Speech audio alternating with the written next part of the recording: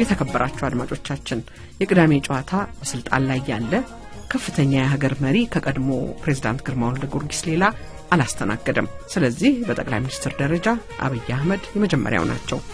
የተወያየነው በአብዛኛው በመሪነት ተግባራቸው ላይ ቢሆንም ፕሮግራሙ ጨዋታ ነውና የግል ታሪካቸውንም በመጠኑ አጫውተውናል።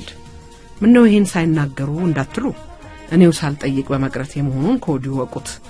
እንደ ሁሉ ጊዜውም ከኛ ጋር ስለሆናችሁ እናመሰግናለን። ሸገር 102.1 የእናንተ ሬዲዮ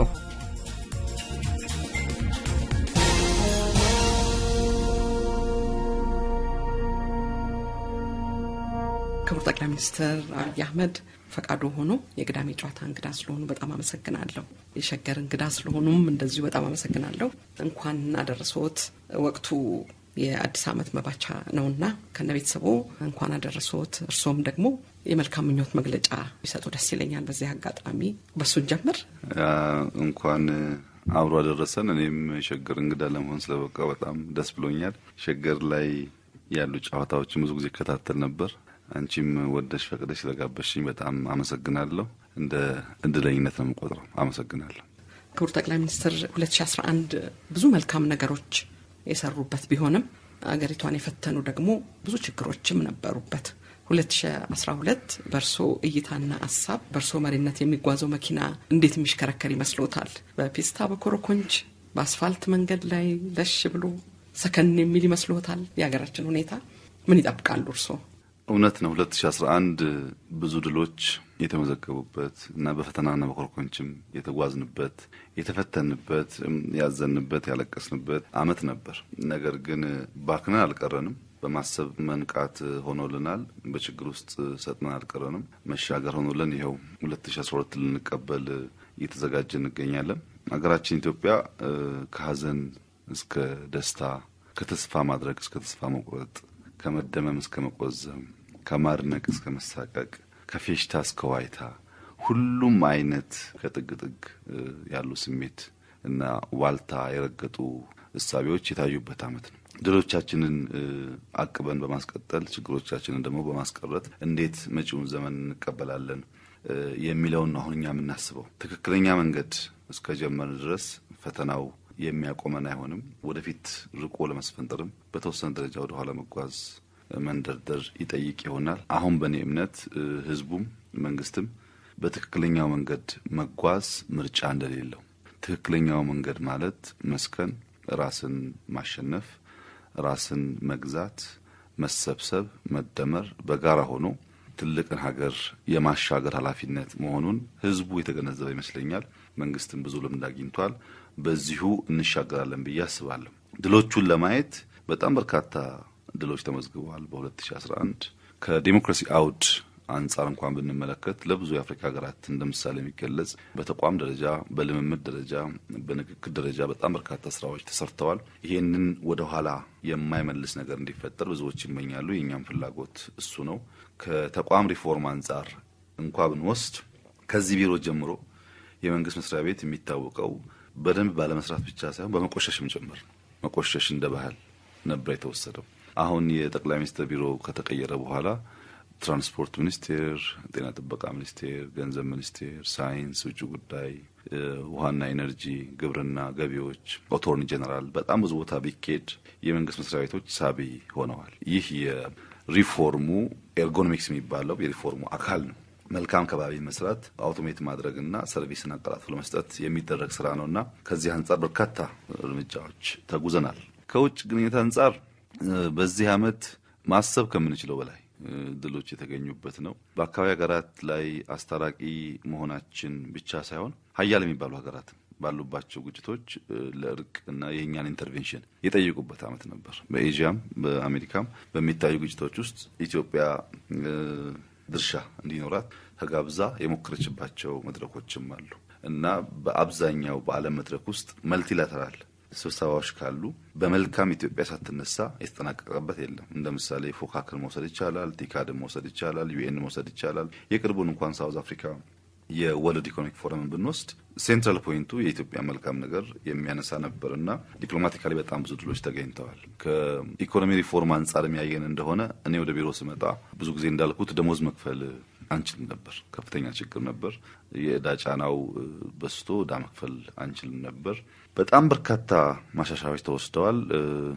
ከሁሉ አንዱን ለመጥቀስ በዚህ አመት ያስገባ ነው የዶላር ልክ ከውጭ ያስገባ ነው በኢትዮጵያ ታሪክ ገብቶ ያቀም በጣም ከፍተኛ እድገት አመጣን ብለን በመናስባቸው አመታት ከገባው ዶላር በእጅጉ የበለጠ የውጭ ምንዛሪ ማስገባት ይችላል በአንድ አመት ውስጥ እየተንገራገጨ ያለውን እድገት ለማስቀጠል በተወሰነ ደረጃም ቢሆን የሰራተኞችን ደሞዝ ለማሻሻል የተሻለ በጀት ለመያዝ እና አንዳንድ ነገሮች ለማስተካከል እድል ተገኝቷል ይሄን ማስቀጠል ከቻል እሱም በጣም ተስፋ ሰጪ ነው ሌላው ከባህል አንፃር ነው ለምሳሌ አረንጓዴ ሌጋሲን የወሰን እንደሆነ ሰዎች በነፃ መንግስታቸውን ሰምተው ወጥተው የተባሉትን ነገር ከዚያም በላይ ማድረግ እንደሚችሉ ያሳዩበት እለት ነው የአዛውንቶች ቤት አዲስ አበባ ላይ ከአዲስ አበባ ውጪ በጣም በርካታ ቤቶች አፍርሶ ወጣቶች ሰርተዋል በነፃ እርቀ ሰላም መውሰድ እንችላለን 2.2 ቢሊዮን ብር በአንድ ራት የሰበሰብንበትን ማንሳት እንችላለን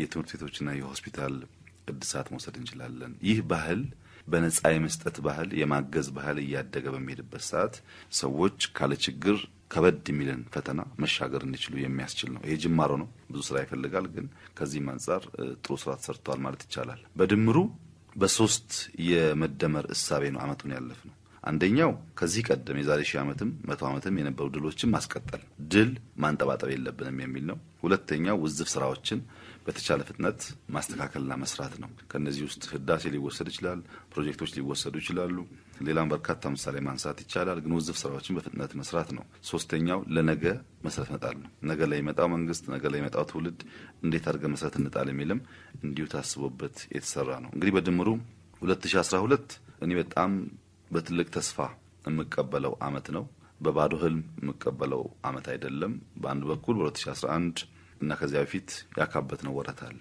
ያካበትነው ሀብት አለ ልምድ አለ እሱ ያግዘናል በሌላ በኩል ሳንሰራቸው የተቀመጡ ውዝፍ ስራዎችንም መለየት ይችላል እንደ ባለፈው እንደ አምናው ምልልስ ስራ ብለን የምንገባበት ሳይሆን ስራዎቻችን የለየንበት ነው አልቲሜትሊ ግን የኢትዮጵያ ህዝብ 2012ም ሆነ ከዛ በኋላ ያለው አመት እጣ ፈንታችን የሚወሰነው በእኛ ውሳኔ ነው ኢትዮጵያውያን በተደመረ ሐሳብ ነጋችንን መወሰን እንችላለን ነጋችንን ከወሰን መጪው ዘመን ፍጹም ብሩህ መሆኑ ማመን ይቻላል ለዚህ ነው የብልጽግና የእድገት የለውጥ ዘመን ነው ይያል እኛ ምን እናገረው እንዲያውም በአንድ ምሳሌ ለማስደገፍ አንድ ጃፓን ጀነራል ጦርነት ይገጥማቸዋል እና ጦርነት ሲገጥማቸው በሳቸው ወገንና በጠላት ወገን ያለው ኃይል 10 እጥፍ የሰው ልዩነት አለው እና ጀነራሉ በዚህ ልዩነት ገብተው ማሸነፍ እንደማይችሉ ስለሰጉ ስለፈሩ ሐሳብ አመንጭተው ወታደሮቻቸውን ያስቀምጡና አንድ አፍታ ደቂቃ ሰጥተው ጸልዬ ሲወጣ ይሄንን ሳንቲም ወደ ሰማይ ወረወረውና ሰው ሆኖ የወጣ እንደሆነ እድለኛ ናት እንገጥማለን እናሸንፋለን ነገር ግን ጎፈር ከሆነ እድለኛ አይደለችም አንገጥምም ብለው ሐሳብ ያቀርባሉ አንድ ደቂቃ ዞር ካሉ በኋላ ተመልሰው ሳንቲሟን ሲያዞራት ሰው ትሆናለች ወታደር በፌሽታ በደስታ እድል ከኛ ጋር ናት ብሎ ይገጥማል ያሸንፋል አሸንፎ ሲመለስ አንድ ወታደር ጥያቄ ያቀርብላቸዋል ያኔ ሲያሽከረክሩ ጎፈር ሆኖ ቢሆንና እድል ከኛ ጋር ባይሆን ኖሮ ዛሬ ምን እንሆን ነበር ብሎ ጥያቄ ሲያነሳላቸው ጀነራሉም ሳንቲሙን አሳዩት ሳንቲሙ በፊትም በኋላም ሰው ነበር ዋናው ጉዳይ የኛ ውሳኔ ነው መከራ የለም ችግር የለም ከኛ የሚበልጥ ኃይል የለም ደህንነት የለም ኢንፍሌሽን የለም ማለት አይደለም እንወስን እናሸንፋለን ብለን ከወሰን መሻገር እንችላለን ይሄም እንደሚሆን ተስፋ አደርጋለሁ መጪው ዘመን ብሩህ ነው ለኢትዮጵያውያን የሚል ምክንያት ክቡር ጠቅላይ ሚኒስትር በሀገራችን የተካሄዱት ለውጦች ይዘው የተነሱት መሪ ሐሳብ የመጀመሪያው ከ66 በኋላ በአዋጁ ውሳኔ ያገኘው መሬት ላራሹ የሚለው ጥያቄ ነው የ83ቱ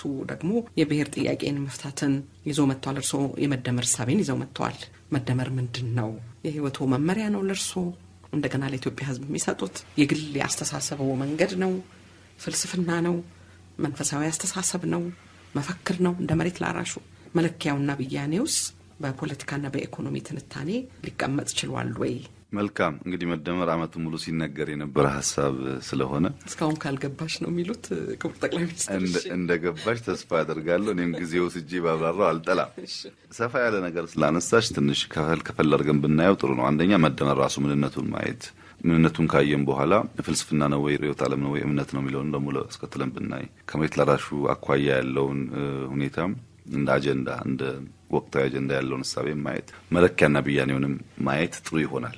እንግዲህ መደመር ዓለምን የምናይበት መነጽር ነው። ራሳችንን የምናይበት መነጽር ነው። አካባቢያችንን የምናይበት መነጽር ነው። ከዓለም ጋር ተሰናስለን የምንኖርበት መንገድ የምናይበት መነጽር ነው። እይታ ነጋችንን መንገዳችንን ስለሚወስን ይህ የማያ መነጽር የሚነሳው ምንም ነገር በራሱ ሙሉ አይደለም ብሎ ነው። ሁሉም ነገር ጎዶሎ ነው። የሰው ልጅ ተጓዥ ነው። ጉዞም ወደ ሙላት ነው። ወደ ሙላት የሚጓዝ ሰው ጎዶሎ አለበት ወይም የለበትም የሚል ክርክር አይነሳም። የሰው ልጅ ሙሉ ከሆነስ መኖር አያስፈልገውም። ወደ ሙላት የሚደረግ ጉዞ ከተጠናቀቀ መኖር አያስፈልገውም። የሰው ልጅ የሚሞትበት ዓላማ ከሌለው የሚኖርበት ምክንያት የለውም የሚባለው ለሱ ነው።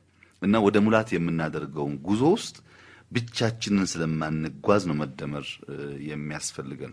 የብቸኝነት ጉድለት በሁሉም ነገር ላይ ያለ ቢሆንም በሰው ላይ በማህበራዊ እንስሳ ደግሞ ይበረታል። ማህበራዊ እንስሳ በአኗኗር ዘይቤው በሙሉ ጉድለት የሚታይበትና ያለ መሙላት ተጨማሪ ወገን አጋዥ የሚፈልግበት ልምምድ አለው። ቀለል ባለው መንገድ ቤተሰብን ውሰድ። ቤተሰብ ልጁ ሲያድግ ወይም ስራ ሲይዝ የመጀመሪያ ጥያቄው ትዳር ያዝ ነው። ትዳር ካልያዘ አልሞላም፣ ሞደዴ ምን ዋጋ አለው፣ ለፍቻ ያሳድግ ያስተምር ግን አላገባም ይላል። ተሳክቶለት ቢያገባ ልጁ ያ ደስታና ፌሽታ አመት አይቆይም። ከአመት በኋላ ምን ዋጋ አለው ልጅ አልመጣም ይባላል። አዲስ ጉድለት ይፈጠራል። መጀመሪያ የትዳር ጉድለት ነው ያለው፣ ቀጥሎ የልጅ መውለድ ጉድለት ይፈጠራል። ምናልባት ተሳክቶ ልጁ እንኳን ቢወለድ በተደጋጋሚ 3-4 ወንድ ወይም ሴት ቢወለድ ምን ዋጋ አለው፣ ወንድ ብቻ ወለደ ወይም ሴት ብቻ ወለደ ይባላል። ማቆሚያ የለውም። አንዱ ሲመለስ ሌላው እየተፈጠረ ስለሚሄድ የብቸኝነት ጉድለት መሙያ መንገድ ተደርጎ ነው የሚወሰደው። በግንኙነት ውስጥ ዕውቀት ኤክስቼንጅ በማድረግ ይሞላል። በማህበራዊ ግንኙነት ውስጥ በጣም በርካታ ችግሮች ይፈታሉ። እነዚህ ሁሉ ጉዳዮች በትብብርና ፉክክር ነው እየተሟሉ የሚሄዱት። እንግዲህ የ19ኛው ክፍለ ዘመን አይዲዮሎጂዎች አንዱ ስንነት ፉክክርን ብቻ አተኩረው ትብብርን ይተዋሉ፣ ትብብርን ብቻ አተኩረው ፉክክርን ይተዋሉ። መደመር ግን የትብብርና ፉክክርን አስፈላጊነትና ሚዛን በእጅጉ የሚያምን እሳቤ ነው። ፉክክርን የሚመነጨው የሀብት እጥረት ስላለ ነው። ካልተፎካከር ሰዎች ፍላጎታቸውን ሊያሟሉ አይችሉም። ትብብር ደግሞ የሚያስፈልገው በፉክክር ብቻ የማይመለሱ በርካታ ጉዳዮች ስላሉ ነው። በፉክክር ውስጥ ሰው የሀብት እጥረት ብቻ ሳይሆን ራስ ወዳድና ጠበኛም ነው። ለምሳሌ 5000 ካሬ ሜትር ቦታ ያለው ሰው 6000 ለመሙላት ብሎ ለ1000 ሊጋደል ይችላል። ሌሎች 1000 የላቸውም እና ይበቃኛል አይልም። ተጨማሪ ማምጣት ይፈልጋል። በዛም ውስጥ የጠበኝነት ፍላጎት አለ። በትብብር ውስጥ ደግሞ ሰው ሁሉ ክፉ አይደለም። መልካምነት ሰው ውስጥ አለ፣ ጥሩነት ሰው ውስጥ አለ። ያንን ለማውጣት ለመጠቀም የምንጠቀምበት ነው ትብብር። በግል መፍታት የማንችላቸው በጣም በርካታ ጉዳዮች አሉ። ለምሳሌ አረቦች በጣም ሀብታሞች ናቸው፣ ገንዘብ አላቸው፣ ግን ደሃዋን ኢትዮጵያ ይፈልጋሉ። ሀብት ብቻውን ሙሉ አያደርግም፣ ትልቅ ህንጻ ብቻውን ሙሉ አያደርግም ለማለት ነው። ያን ጉድለት በፉክክርና ትብብር እንሞላው። ይሄ የፉክክርና ትብብር ጉዳይ ሁለቱም በልክ ካልሆኑ ግን መልሰው የብቸኝነት ጉድለት ምንጭ ይሆናሉ። ለምሳሌ ፉክክር ሲበዛ ጸብ፣ ጦርነት፣ ግጭት ይፈጠራል። ጸብና ጦርነት ካለ ደግሞ ወይ ባል ወይ ሚስት ወይ ልጅ ይሞታሉ፣ ተመልሶ ጉድለት ይፈጠራል ማለት ነው። እንደገና ሲያንስ ደግሞ ለእርካታ ቅርብ ይሆናል። ፉክክር የሌለበት ነገር አዲስ ነገር ለመፍጠር የሚያነሳሳ ይሆናል። ትብብርንም ብንወስድ የበዛ እንደሆነ ስንፍና ያመጣል። ሁሉም ነገር ሰው ሳይቸገር በትብብር የሚመልሰው ከሆነ መፍጠር መፍጨርጨር ይቀርና ህይወት ተስፋ አስቆራጭ ትሆናለች። ስለዚህ ትብብርን ፉክክርም ሳይዛነፉ ሚዛናቸውን ጠብቆ ቢኖሩ ለመዝለቅ ይመቻል ብሎ ያስባል መደመር። ነገር ግን ቃሉን ብቻ እንየው ከተባለ ቃሉ ማጠያቂ ስለሆነ ብዙ ጊዜ ሰዎች ቃሉን በራሱ ያነሱ ስለሚናገሩ ደመረ የሚለው ግስ ነው፣ ከአማርኛ ግስ የወጣ ነው መደመር የሚለው ሐሳብ። ይሄን የደስታ ተክለወልድ መዝገበ ቃላት በጣም በጥሩ መንገድ ነው ያስቀመጠው። በሶስት መንገድ ነው ያስቀመጠው መደመርን። አንደኛ መሰብሰብ፣ ሁለተኛ ማከማቸት፣ ሶስተኛ ማከብ ወይም ማካበት በሚል ያስቀምጠዋል። መሰብሰብ ሲል አሁን ከግራህ ቀኝ በተንተን ያለን አቅም፣ ጉልበት፣ ቁስ መሰብሰብ ማለት ነው። አሁን ነው የሚያሳየው። ነገር ግን ማከማቸት ሲል የቆየ ነው። እየተሰበሰበ የተከማቸ ትናንትን ነው የሚያሳየው ማከማቸት። ማካበት ደግሞ ሲሆን ነገን ነው የሚያሳየው። ሰው ለምሳሌ አንድ ሀብታም ወስደን ከእንግዲህ በኋላ ለራሱ ነገር አያስፈልገውም፣ የሚያካብተው ለትውልድ ነው። ወይ አሜሪካን ብንወስዳት ምንም ሀብት ሳታመነጭ አሁን ያለው ጄኔሬሽን መኖር ይችላል። የሚሰሩት የሚያካብቱት ለነገ ነው። ስለዚህ መደመር ዛሬን በመሰብሰብ ትናንትን በማከማቸት ነገን በማካበት አስተሳስሮ የሚሄድ እሳቤ በትርጉም አንፃር ስናየው። ከትርጉም ባሻገር ባንደመር ደግሞ ምንድነው የሚያጋጥመን ችግር እንደ ሀገር እንደ ህዝብ እንደ ቤተሰብ የሚለውን መደመር the 3A ብሎ ያስቀምጠዋል። የመጀመሪያው አሲሜትሪ ነው። ካልተደመር መዛባት ይፈጠራል። በፉክክር መዛባት፣ በትብብር መዛባት፣ በአኗኗር ዘይቤ መዛባት ይፈጠራል። ያ መዛባት የሚያስከትለው ችግር አለ። ሁለተኛው አቦርሽን ነው። አቦርሽን ምንለው መጨንገፍ፣ የስርዓት ሂደት መጨንገፍ ሊሆን ይችላል። እድገቱን ሳይጨርስ መቋረጥ ሊሆን ይችላል። እነዛ ጭንገፋዎች ደግሞ ማንፈልገውን ነገር ያስከትላሉ። ሶስተኛው አንታጎኒዝም ነው ወይም መጠፋፋት ነው። አሲሜትሪም አቦርሽንም አንታጎኒዝም የመደመር ጠላቶች ናቸው። ሰው መደመርን ከፈለገ ሚዛቡ ነገሮች ሚዛን የሚስቱ ነገሮችን ማስተካከል ይጠበቅበታል። መጨንገፍ የለበትም። ሰውም ሐሳብም ስራም ሲስተምም ብሎ ማሰብ አለበት። ከመጠፋፋት መቆጠብ አለበት። እነዚህን ካደረገ ወደ መደመር ጉዞ የሚሄድ ይሆናል። የህይወት ፍልስፍና ነው ወይ ርዕዮተ ዓለም ነው ላልሽው፣ ይህ እንግዲህ እንደ ሰውየው እይታ የሚወሰን ይሆናል። ግለሰቦች የሚጠቀሙበት መንገድ መደመርን እንደሌላው ሰው መተንተን መናገር መጻፍ አይተበቅባቸውም። በመኖር ብቻ ሊገልጹት ይችላሉ። በመኖር ብቻ የሚገለጽ መደመር የህይወት ፕሪንሲፕል ስለሚሆን ሳይነገር በመኖር የመደመርን ትሩፋት ማሳካት ይቻላል። ለምሳሌ አበባና ንብን ውሰድ። ለአበባ ተራክቦ ለንብ ምግብ መደመርን የሚያሳየው ሁለቱ አበባ አሁን ንብ መጥቶ ካልተመገበ በስተቀረ ቢመገብ ካልተደመርን በስተቀረ እኔ ልባዛ አልችልም ብላ አተነትንም። በሌላ መንገድ ንብ እኔ ሄጄ ከአበባ ካልቀሰምኩ በስተቀር አበባ አይራባም ነገ ምግብ አላገኝ ብሎ አይተነትንም። ግን በሂደት ውስጥ ለአንዱ ተራክቦ ለአንዱ የምግብ ማግኛ መንገድ ይሆንና ህይወት ይቀጥላል። መደመር እሱ ነው። ወይም አዞንና ወፍን መውሰድ እንችላለን። ከበላ በኋላ አዞ አፉን ከፍቶ ወፍ ይመግባል። ያገኘውን የሚውጠው አዞ ከጠገበ በኋላ በጥርስ ውስጥ ያለውን ቆሻሻ እንታወጣለት፣ ለወፏ ግን ከፍቶ የሚተውላት። ይህ የሚያሳየው አዞ ለምን የከፈትከው ቢባል የሚተነተነው ጉዳይ አይደለም፣ ግን የሚኖረው ጉዳይ ነው። እንደውም ለዚህ በጣም ጥሩ ምሳሌ ሜታፎሪክ ነገር ማስቀመጥ ጥሩ ስለሆነ ስቶሪ በጣም ኢምፖርታንት ነው። በእነዚህ አይነት ጨዋታዎች ፍዬ ነው አንቺን ስቶሪ ስለምትወጂ። አንዴ ባለመቶ እግር አባ ጨጓሬ መንገድ የተጓዘ ሰው አገኘው ይባላል እና ሰው በጣም ይደነቃል። እንዴት 100 እግር እንደዚህ በጣም በርካታ እግር ሳይቸገር ሳይደነቃቀፍ ይጓዛል ብሎ ይጠይቀዋል። አባ ጨጓሬው አንተ ለመሆኑ ባለመቶ ነህ ወይስ ባለ 50 እግር ነህ ይለዋል። እና አባ ጨጓሬው አይ እኔ ባለመቶ ነኝ ብሎ ይመልሳል። ታዲያ መጀመሪያ የግራውን 50 ነው ወይስ የቀኙን 50 ነው የምታነሳው ብሎ ሲጠይቀው አባ ጨጓሬው ዝም ይላል። አስቦበት አያውቅም። 50 እግር ከቀኝ 50 እግር ከግራ አሰናስሎ ካለ ችግር ሲጓዝ ይኖር አባ ጨጓሬ መጀመሪያ የትኛው እንደሚያነሳ ይኖረዋል እንጂ አይተነተነው። በዚህ መንገድ ግለሰቦች ተጠቀሙበት ይችላሉ። ካለምንም ትንተና ካለምንም ንግግር በህይወታቸው። በፖለቲካው እና በርዕዮተ ዓለም ደግሞ ሲታይ ከተጨባጭ ሁኔታ ጋር መስማማት መቻል አለበት መደመር። አንዳንዴ የአይዲዮሎጂ ክርክር ኢትዮጵያ ውስጥ ይነሳል። አጠቃላይ አይዲዮሎጂ የሚባለው ጉዳይ ስልተ ምርትና የምርት ኃይሎች ግንኙነት ባህሪ የሚወስን ነው። ነገር ግን ይህ ባህሪ በጊዜ ይወሰናል። ለምሳሌ በ19ኛው ክፍለ ዘመን የነበሩ እሳቤዎች ዛሬ ላይ በጣም ብዙ የማያውቁት ነገር አለ። ለሌበሩ ለሰራተኛው ክፍል የሚቆረቆረው ሐሳብ ሌበር የሚበዘብዘው አካል አለ። የሚበዘብዘውን አካል አጥፍቶ ስልተ ምርት መቋጠር አለበት ብሎ ያስባል እንጂ አርቲፊሻል ኢንተለጀንስ መጥቶ ሰዎች በሮቦት ስራቸው ይቀማል የሚል ትንታኔ የለውም። አያውቀውም። ይሄን ከዚህ ጋር ራስን ሪኢንቨንት እያደረጉ አዳፕት እያደረጉ መሄድ ይፈልጋል መደመር። ከፍልስፍና አንፃር ፍልስፍና እውነት መፈለግ ነው። የማያቋርጥ የእውነት መፈለግ ሂደት ነው። ፍልስፍና ያሳሰብ መንገድ ነው። ከአንድ እውነት ውስጥ ሌላ እውነት የሚፈልቅ ከአንድ ጥያቄ ውስጥ ሌላ ጥያቄ የሚፈልቅ እሳቤ ነው። በዛ ሂደት አዳዲስ ትምህርት እያገኘ ይሄዳል። በምክንያት ይመራል። ከነባራዊ ሁኔታ ጋር ይተሳሰራል። ከዚህ ቀደም ፈላስፋዎች የሚባሉት ወይም ፍልስፍና የሚባለው በእነሱ ዘመን እንብዛም ሪኮግናይዝ የሚደረግ አልነበረም። ጽፈው ተናግረውት ካለፉ በኋላ ትውልድ የሚያነሳው ነው። አሁን ግን እንደዛ አይደለም። አሁን ፍልስፍና በተለይ በአርቲፊሻል ኢንተለጀንስ ዴቨሎፐርስ መጀመሪያ ሐሳብ የሚወስዱት ከፊሎሶፈርስ ነው። ስለ ሰው ስለሆነ የሚሰሩት የሰው ጭንቅላት የሰው አልጎሪዝም ስለሚሰሩ ፈላስፎች ጋር ተቀራርበው ይሰራሉ። እና ፍልስፍና የምንለው እውነትን መፈለግ ነው። ያስተሳሰብ መንገድ ነው። ከዚህ አንፃር መደመርን ማየት ይቻላል። ርዕዮተ ዓለም ስንል ዓለምን ለመቀየር ከመፈለግ ጋር የሚያያዝ የግሩፕ ቲንኪንግ ነው። በባህሪ ትንሽ ግትር ነው አይዲዮሎጂ። ርዕዮተ ዓለም የሚባለው እንደ ፍልስፍና ሳይሆን አይዲዮሎጂ ነው። ከተቋም አመለካከት ጋር ይሄዳል። አንደኛውን በዝባዥ አንደኛውን ወገን አንደኛውን ጠላት እያለ የሚያስብ ነው። ያም ሆኖ ግን ዓለምን ለመቀየር ከሚፈልግ እሳቤ የተሰናሰለ ሐሳብ በርዕዮተ ዓለም ሊታይ ይችላል። ሃይማኖት ሲሆን ደግሞ በመጪው ዘመን ወይም ከህይወት በኋላ ስለሚሰጥ ፍርድ ታሳቢ የሚያደርግ ነው። ከዚህ አንፃር መደመር በፍልስፍናና በአይዲዮሎጂ መካከል ሊወድቅ ይችላል። ሁለቱን ነገሮች አሳስሮ የሚይዝ ነው።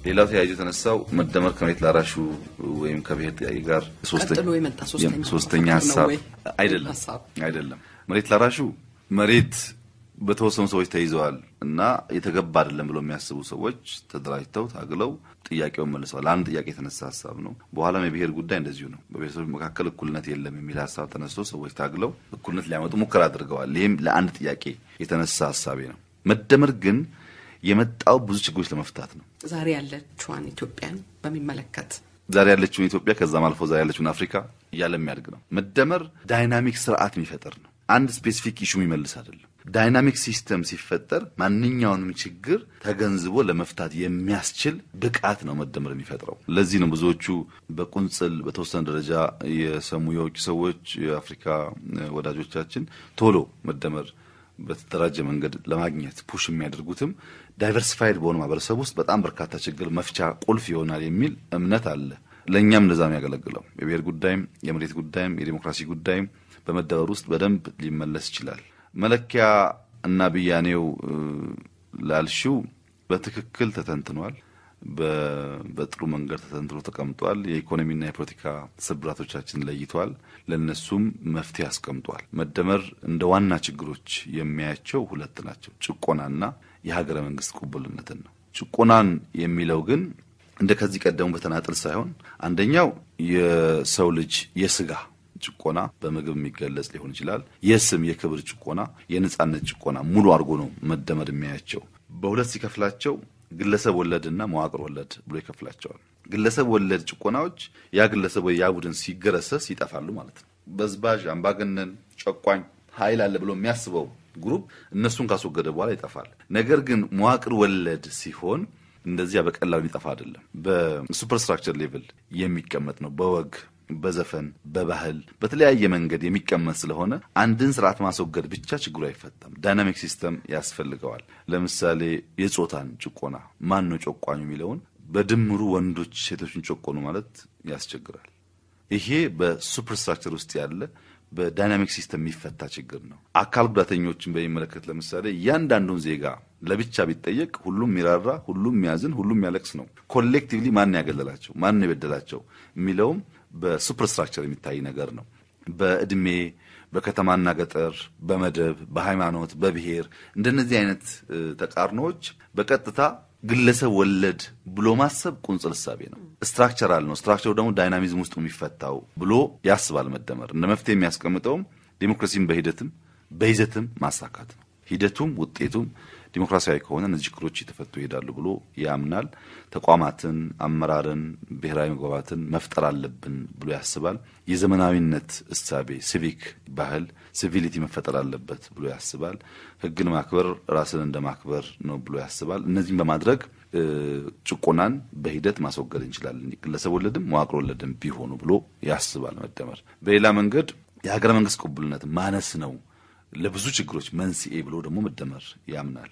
የሀገረ መንግስቱና የገዢ ፓርቲዎች የተቀላቀሉ መሆናቸው ጃንሆይ ሲወድቁ አብሮ ሁሉ ነገር፣ ደርግ ሲወድቅ አብሮ ሁሉ ነገር መሆኑ ነው። ሀገረ መንግስቱ ችግር ሲፈጠር ከችግር ጋር የማይናድ ሆኖ መቆም ያልቻለ። ብዙዎቹ የኢትዮጵያ ስርዓት የኢትዮጵያ መንግስት ሾክ አብዘርቨር የለውም ይላሉ። ሲስተሙ አንድ ነገር ሼክ ሲያደርገው አብሮ የሚነቃነቅ እንጂ ያንን ነገር አብዞርብ አድርጎ የሚያስቀጥል አይደለም። ዘሆል ሲስተሙ ይሄ በተወሰነ ደረጃ እንዲሻሻል መደመር አበክሮ ይሰራል፣ መቀየርም አለበት ብሎ ያስባል።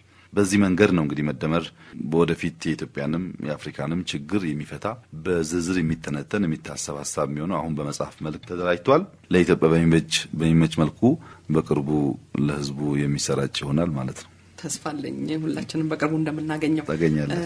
ክቡር ጠቅላይ ሚኒስትር ሌላ ምንም በጎ ሐሳብ ቢኖራቸው ለ40 ዓመታት ያህል ከዚህ ከለውጥ ጋር ከአብዮት ጋር የተጓዙት ሁሉ መሰረታዊ ሆነ የህብረተሰቡን ኑሮ ለመቀየር ችግር ነበረባቸው። እንግዲህ ከ66 ጀምሮ ባለው እና ይሄ መሰረታዊ ሆነ ማህበረሰባዊ ስርዓትን ፍትህ የሚሰጥ ለማህበራዊ ስርዓት ለህብረተሰብ ፍትህ የሚሰጥ አይነት ተስፋ ይዞ መጥቷል ማለት እንችላለን። መደመር ከዚህ ቀደም በተናጠል ብለውኛል ቀደም እውነት ነው መደመር ከዚህ ቀደም ከነበረው በጣም በተሻለና በተለየ መንገድ ችግር ይፈታል ምክንያቱም መደመር በሪኢንቬንሽን ያምናል ራሱን በየጊዜው በሚያስተምር ስርዓት ዳይናሚዝም በሚያመጣ ስርዓት ነው የሚያስበው የባለፉት 40 ዓመታት ችግሩ የዛሬ 40 ዓመት የሰማነው ነገር 40 ዓመት ሙሉ ይዞ መቆየት ላይ ነው አብሮ አለመለወጥ አብሮ አለመቀየር ሁኔታን ማንበብ አለመቻል ያኔ የሰማው እውነት ብቻ ይዘላለም ማድረጉ ነው መደመር እንደዛለም ዳይናሚክ ነው ፕራግማቲክ ነው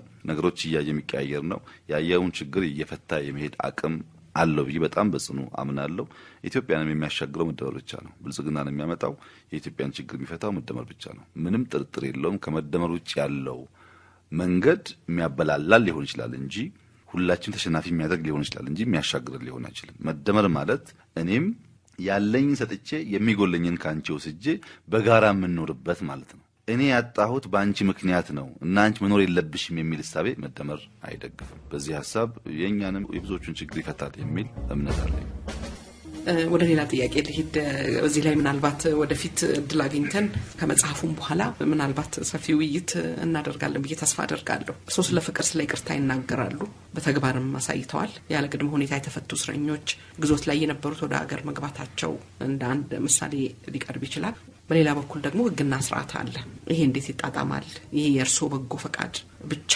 ሆኖ ህጋዊነቱስ ጋር እንዴት ይገናኛል አንዳንድ ሰዎች በይቅርታ የመጡት ፖለቲከኞች የህግ ድንበር ስላልተቀመጠላቸው ነው አገሪቷን ሰላም ያሳጧት ይላሉ እርሶ መለስ ብለው ሲያዩት እንዲህ ያለ ስሜት አለዎት ትክክል አልነበረም ይላሉ አይደለም እኔ እንደዛ አይደለም ህግ በሁለት መንገድ ነው ጥቅም ላይ ሊውል የሚችለው በተገቢው መንገድ ሲተገበር ስርዓትን ሰላምን አብሮ መኖርን ይፈጥራል ተገቢ ባልሆነ መንገድ ሲተገበር ደካሞችን ይጎዳል ጭቆናን ይፈጥራል ህግ ለሰዎች የመብት ሪኮግኒሽን ይሰጣል እንጂ መብት አይሰጥም ህግ አለ ማለት ሪኮግናይዝድ የሆኑ ራይትስ አሉ ማለት ነው እንጂ ተከበሩ ማለት አይደለም በአለም ላይ የተጻፉ መብቶች በሙሉ ሪኮግናይዝ ከመደረግ አልፈው ወደ ተግባር የገቡባቸው ሀገራት በጣም ውስን ናቸው አሜሪካን ጨምሮ በተጻፈው ልክ የሰዎች መብት አይከበሩም ለምሳሌ የሴት መብትን በሚመለከት አሜሪካ ነገር 50-60 ዓመት ተነግሯል ለምን ሴቶች ታዲያ ፕሬዝዳንት አይሆኑ ለምን ሴቶች ታዲያ ትልቅ ፓወር ላይ ቁጭ አይሉ እንደዛ ስለተባለ የሚፈጸም ነገር አይደለም የህግ ጉዳይ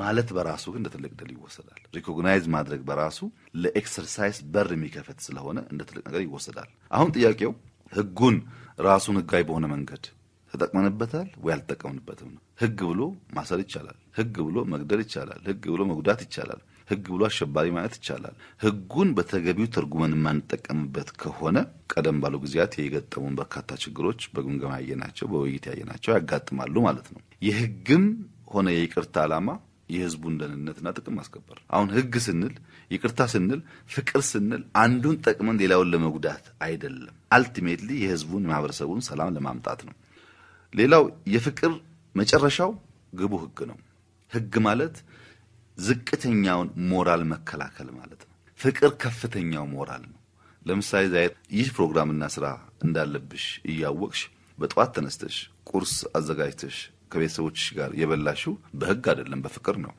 ያ ፍቅር ካለ ጸብ የለም ላይ ከፍታው ሞራል ካለ በዝቅታ ሞራል መዳኘት አያስፈልግምና የፍቅር መጨረሻ ግቡ ህግ መሆኑን መገንዘብ አስፈላጊ ነው ሁለተኛ የይቅርታ መጨረሻ ግቡ ደግሞ ፍትህ ነው ፍትህ ፍርድ ቤት ሄደን ስለተፈረደ የሚገኝ ነገር አይደለም ፍትህ እንኳን ቢመጣ ርትዕ አይኖርም ስለዚህ ሰው በይቅርታ በውስጡ ያለውን በሽታ ሲያጥብ ሲያጸዳ ለፍትህ ቀረበ ማለት ነው ህግና ስርዓትን በጠባቡ ማሰብ ሀገርና ህዝብ ደግሞ ወደ በቀል እንዲገባ ማድረግ አደገኛ ነገር ነው እነዚህ ሰዎች በነበሩበት ቦታ የነበራቸውን ቆይታ እኛ ይቅርብልናቸው ገብተው ነገር ቢቀየር ኖሮ መጥፎ አይደለም መጥፎ ብያለሁ ለምሳሌ ኤርትራ የነበሩ ተቃዋሚ ኃይሎችን ብንወስድ እነሱ ዘመንም አልሆኑም ብዙ የገጠማቸው ችግር የለም ግን ሰው እዚህ የነሱ ደጋፊ ለነሱ ኢሜል ጻፍክ ለነሱ ጋር በስልክ አወራህ እየተባለ ይሰቃያል ስቤት የነበረው በሺዎች በመቶ ሺዎች እኮ ያወጣ ነው ሰው አብዛኛው ሰው ኤርትራ ካለ ሰው ጋር ደብዳቤ ጽፋል ኢሜል ጽፋል ተናግረሃል የሱ አባል ነህ በሚል ነው እነሱን ስናስገባ የነሱን ችግር ብቻ ሳይሆን እየፈታን ያለ ነው በእነሱ ስም እዚህ የሚሰቃየውንም ኃይል ነው አሁን ማን ነው ከእንትና ጋር ተደዋውለሃል ኢሜል ጽፋል ተብሎ የሚታሰረው ለዚህ ሰዎቹ መግባታቸው የነሱ ችግር ብቻ ሳይሆን እዚህም የኛ ችግር ተፈቷል የብዙ እናቶች እንባ ታብሷል ብሎ ማየት ጥሩ ነው ህግና ስርዓትን ልናሻሽል በጣም በርካታ ሪፎርሞች ጀምረናል ይሄ መስረት ይያዘ ይሄዳል ግን ፍትህ እኩልነትና እውነትን የሚያረጋግጥ ሂደት መሆን አለ ፍትህ ሲባል በእኩልነትና በእውነት መካከል የሚያዛባ ከሆነ ሄዶ የጊዜ ጉዳይ ነው ችግር መፍጠሩ አይቀርም ስለዚህ ይቅርታ አልባ ፍቅር የራቀው ህግና ስርዓት ያምባገነን መሳሪያ ከመሆን ባሻገር የህዝብን ወደፊት የሚያራምን ነገር አይሆንም እና ይቅርታና ፍቅር የማይግባቡ የሚለያዩ አድርጎ ማሰብ ሳይሆን የሚስማሙ አንዱ ለአንዱ ቤዝ ይሆንና የሚያሻግር አርጎ መረዳት ጥሩ ነው የገቡ ሰዎች ምናልባት ከኢትዮጵያ ርቀው ስለቆዩ ኢትዮጵያ ውስጥ ያለው ሁኔታ ለመገንዘብ ወይም ነገር ሁሉ ቀለል ስላለ የሚፈልጉትን ነገር በቀላሉ የሚያሳኩ መስሏቸው ወጣ ገባይ ማለት ነገር አለ በአብዛኛው ግን ጥሩ ነው የገጠመንን ችግር ህዝቡ ማየት ያለበት 10 ምናምን የታጠቀ ኃይል ያልታጠቀ ደግሞ በጣም ብዙ በውጭ የተበተነ ኃይል ከማስቀመጥ እነዚህ ኃይሎች ገብተው ህግና ስርዓት አክብረው በውይይት አምነው በምርጫ አምነው የስልጣንም ሌላ ነገር የሚጋሩ ከሆነ መልካም ነው ብሎ ማሰብ ጥሩ ነው በውጭ ቆይቶ የመጣው በአገር ውስጥ የተሰቃየውም ግን በቀላሉ ያን ግሪቫንስ ያንን በቀል ከውስጥ ያወጣል ማለት አይደለም በቀሉ ያገረሸበት ለያየ ጊዜ ችግር ሊፈጥር ይችላልና በዘላቂነት የሚያዋጣን መንገድ ይሄው ነው ትክክል ነው ብዬ በጽኑ አምናለሁ ችግሩን እየቀረፈን እያረመን ከሄድን የሚያዋጣው መንገድ ይሄው ነው ብዬ ነው ማስበው ፕሮግራሙ የጨዋታ ነውና ወደ በሻሻን ሂድ ክቡር ጠቅላይ ሚኒስትር ስለ ቤተሰቡ ወላጆቹ ወንድም እህቶቹ ያጫውቱን ባህልና የአካባቢ ተጽዕኖ እርሱን በመቅረጽ በኩል ሚናው ምን ነበር አባቶ በቅርቡ አርፈዋል አዝናለሁ እናቶ ወይዘሮ ትዝታ ወልዴ አባቶ አቶ አህመድ አሊ 13 ልጆች ያሉበት ቤተሰብ ሰፊ ነው ይደምቃል ብዬ አስባለሁ ንገሩን እስቲ እናቴ የምዕራብ ሸዋ ሰው ናት እዚህ መናገሻ ነው ተወልዳ ያደገችው የእናቴ የመሐላ ጥጓ ማረሚ ነው የመናገሻው ማርያም የመጨረሻ የመሐላ መጨረሻዋ ነው አባቴም ልጆቿም ማረሚ ካለች ድጋሚ ያን ጉዳይ አነሱ ሞተ ማለት ነው እና እናቴ ከእድሜዋ ከ20ዎቹ ካለፈ በኋላ ነው ወደ ጅማ ሄደችው ወንድሟን ፍለጋ ነው ወንድሟ ቀደም ብሎ ሄዶ ነበር ወንድሟን ፍለጋ ሄዳ ወንድሟ ደግሞ ከአባቴ ጋር በጋራ ይሰሩ ነበርና እዛው ተዋወቁ ከአባቴ ጋር ተጋቡ በሻሻ የምትባል ከጅማ አጋሩ 45 ኪሎ ሜትር ከዛ ደግሞ 16-17 ኪሎ ሜትር በሻሻ የምትባል ትንሽ የመንደር ምናልባት እኔ ባለሁበት ጊዜ 2000 የሚሞላ ሰው የሚኖርባት ትንሽ የመንደር ናት ቤተሰቦቼ ያው እንደማንኛውም የኢትዮጵያ ቤተሰብ ደሃ ቤተሰብ ነው ያለኝ መደብ ላይ ነው ያደግኩት እናቴ በጣም ሲበዛ ብርቱ ሴት ናት በአንድ ጊዜ 2-3 ድስት የሚጥዱ አይነት ሴቶች ማለት ነው ጀግና ናት ሲበዛ አባቴ ከእናቴ ውጪ ሚስቶች አሏቸው 13 የሚባለው በጣም አንሶ ነው በአንድ 2-3 ብታባጁ ጥሩ ነው ነገር ግን የኛ ሀገር ሰው የሞቱትን አይቆጥርም እናቴና አባቴ 9 ልጅ ወልደዋል እኔ 9ኛ ልጃቸው ነኝ ለእናቴ አባቴ ከዛም በኋላ ወልደዋል ብዙ አስተዳደጌ እንግዲህ ያው በገጠር እንዳደገ ሰው ቲቪ አይቶ እንደማያቅ ሰው መብራት አይቶ እንደማያቅ ሰው የቧንቧ ውሃ ጠጥቶ እንደማያቅ ሰው ነው እድገቴ ከምንጭ ነው ምን ቀዳው መብራት የሚባልኛ ሀገር አልነበረም እኔ 6ኛ ክፍል ጨርሼ 7ኛ እስከገባሁበት ጊዜ ድረስ አምፖል እኛ ሀገር አልነበረም እንደዛ አይነት በኩራዝ ነው ፋኖስማ ያፍታሞች ነው በኩራዝ ነው እንደሱ ነው ያደግነው ግን ያ ህዝብ በጣም ብዙ መስተጋብር ያለው የሚዋደድ የተዋሃደ ህዝብ ነው ለምሳሌ ክርስቲያኖች የሙስሊም ረመዳን ጊዜ አብረው ይጾማሉ ከእስላም ጋር ክርስቲያኖች በፍጹም ባሎቻቸው ላይ ክርስቲያን ምግብ የግድ ነው ይዘጋጃል የሚገርም ትብብር አለ በሻሻ ውስጥ የኔ ታላላቆች ሁሉም ያባቴም የእናቴም ግራጁዌት ያደረገ ሰው የለም እኔ ከወጣው በኋላ ትንሾቹ ካልሆነ በስተቀር ከኔ በላይ ያሉት ኮሌጅ ገብቶ የተመረቀ ሰው አልነበረም ምክንያቱም በሻሻ ኤሌመንተሪ ስኩል የተሰራው በኔ እድሜ ነው ዘመቻ ሲባል የደርግ ዘማቾች ይሰሩት እንጂ ኤሌመንተሪ ስኩል አልነበረም እድገት በህብረት ነው መጀመሪያ ጊዜ ኤሌመንተሪ ስኩል ከ1 እስከ 6 የተሰራው ታላላቆች የተማሩት ራቅ ያለ ቦታ ሄደው ነው እኔ ግን ደርሼበታለሁ ለዛ ለኤሌመንተሪ ስኩል እሱም የተሰራው በአባቴ መሬት ላይ ነው ሃይ ስኩል ያሰራሁት እኔ ነኝ አሁን 10 አመት እንደዚህ በፊት ነው ሃይ ስኩል ለመጀመሪያ ጊዜ እዛ ተመራጭ ሆኜ ነው የተሰራው እንጂ ሃይ ስኩል አልነበረምና ብዙ ሰው የመማር እድል አልነበረው በኋላ 6ኛ ጨርሼ ወደ 7ኛ ሳልፍ አጋሩ ሄድኩኝ ከአስፋልት ከመብራት ከስልክ ሰለጠንኩ ማለት ነው ከመኪና እንኳን አልፋልፉኛም ጋር ይመጣ ያውራ ጎዳና መኪና ምናልባት ያልፋል በበሻሻ ያልፋል እናኛ ወደ እድገት ወደ ስልጣኔ ተቀላቀልን ማለት ነው ግን ብዙ አልቆየሁም 7ኛም ብቻ ተመሬ 15 አመት ገደማ ሲሆነኝ ኢህአዴግን ተቀላቀልኩ ደርግ ወድቆ ኢህአዴግ እዛ አካባቢ መጥቶ ስለነበረ ተቀላቀልኩ ለተወሰነ ጊዜ አመት አካባቢ የሚሆን እዛው በካድሬነት አገሬ ሳይሆን ራቅ ብዬ በጅማ ዞን ውስጥ ወደ አተናጎ አካባቢ ሊሙ የሚባል አካባቢ ሰራ ነበር። በጣም ልጅ ነኝ። ማንጁስ የሚባሉ ህፃናት አይነት የሚሰሩት ስራ ነበር የምሰራው። በኋላ ኦህዴድ 2 ብርጌድ ብቻ ነበረው። ወደ ክፍለ ጦር አድጎ አዳዲስ ሰዎች አሰልጥኖ ከካድሬዎቹም ሰዎች ሰብስበው አቅሙን ሲያሳድግ ወደ አርሚ ገባው። ፈልገው አይደለም ውትድርና የገቡት። ያ ወታደር ነኝ። ታጋይ ማለት ወታደር ነው። ከዛ ምደባ ነው። ምደባው እንግዲህ ወይም ካድሬነት ወይም ውትድርና ያኔ ፕሮፌሽናል አልነበረም እና ታጋይ ነው የምንባለው። ካድሬን ብንሆን ታጋይ ነን፣ ወታደርን ብንሆን ታጋይ ነን። ካድሬን ብንሆን ክላሽ አለን፣ ወታደርን ብንሆን ክላሽ አለን።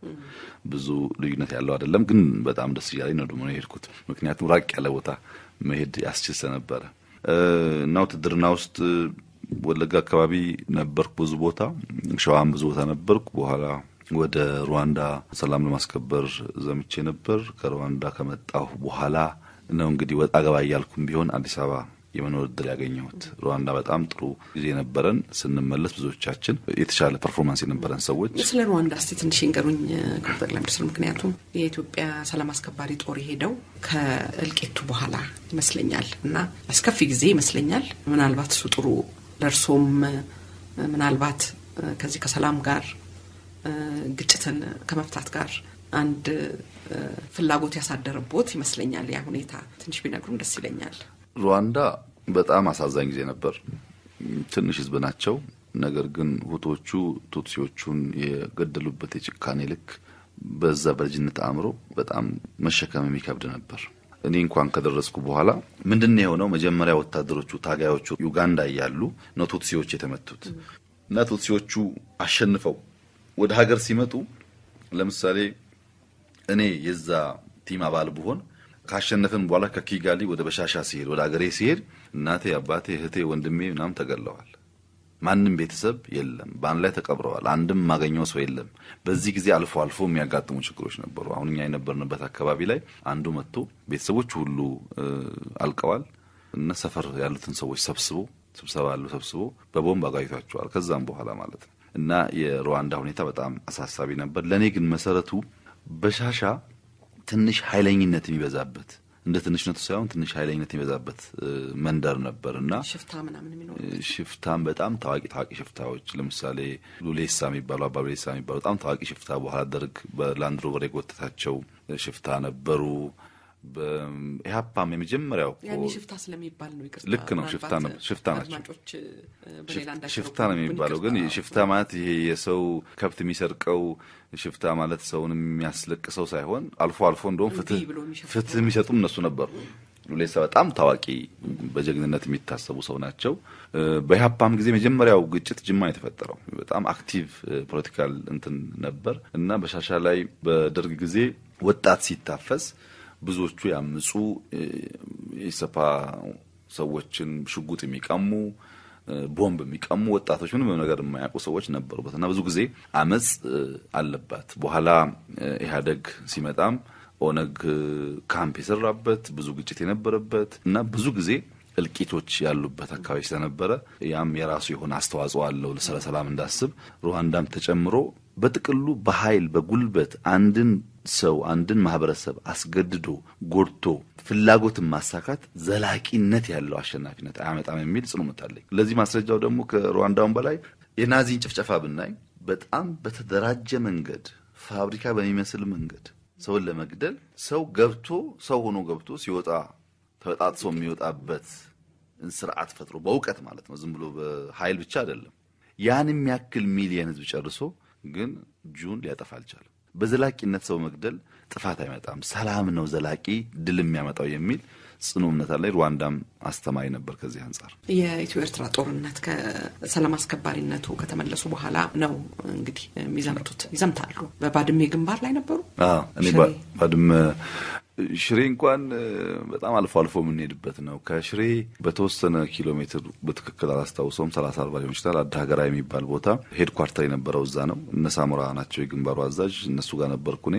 ከዛ በኋላ ራቅ ብለን አድበኩራይ አደምሐራ ላላዲዳ ወደ ውስጥ ገብተን ሽሬ በጣም ብርቅ ነው፣ በወራንዴ የሚገኝ ከተማ ማለት ነው እና ትንሽ ወደዛ ራቅ ያለ ቦታ ነበርኩ።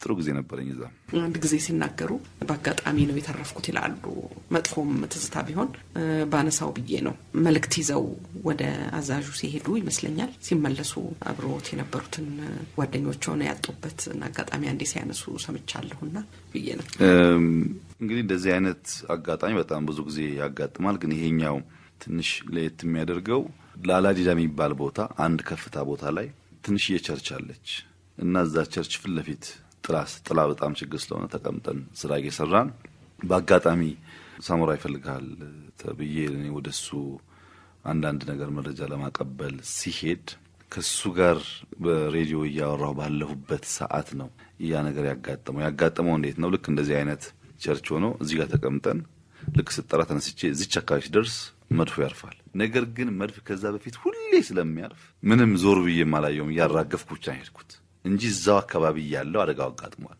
ከዛ እሱ ጋር ያወራን ይያለን ሰዎች መጡ ልጆቹ ተጎርተዋል ተባለ ስመለስ አብዛኛዎቹ ጓደኞቼ የሉም በጣም አሳዛኝ በጣም አስከፊ ጊዜ ነበር ለሰላም አልችልም ቲሙ በሙሉ ፈርሷል ወጣን ከዛ ቦታ እኛ ከዚህ ከመከላከያ ሄድኳርተር ለቴክኒካል ድጋፍ ይሄን ሰዎች እንጂ እዛ ያለው አካል አይደለም እና ቲሙ ስለተበተነ ወደ ኋላ ተመለስን ወደ አዳገራ አካባቢ ከብዙ ቆይታ በኋላ ኤርትራ የሰላም ስምምነቱ ያልጀስት ተፈርሞ ባድመለቀን ወደ አዳምሃራ ከተመለስን በኋላ ባንድ ወቅት ለበላይ አዛዦቼ ሳላሳውቅ የተወሰኑ ሚሊሻዎች ይዤ ገብቼ የነዚህን ጓደኞቼን አስክሬን ከላዲዳ አውጥቼ አዳገራ የሚባል ቦታ በደንብ በሐውልት በስርዓት ነው ያስቀበርኩትና አሁንም አዳገራ ቢኬድ አሉ እነዚህ ከዚህ ከአዲስ አበባ የሄዱ ዩኒት ስለነበሩ በጠላት ቀጠና ውስጥ ወይም ያኔ በነበረ ሁኔታ ዲዳ አካባቢ መቆየቱ ትክክል አይደለም በሚል አውጥተን አዳገራ እንዲመጡ ተደርጓል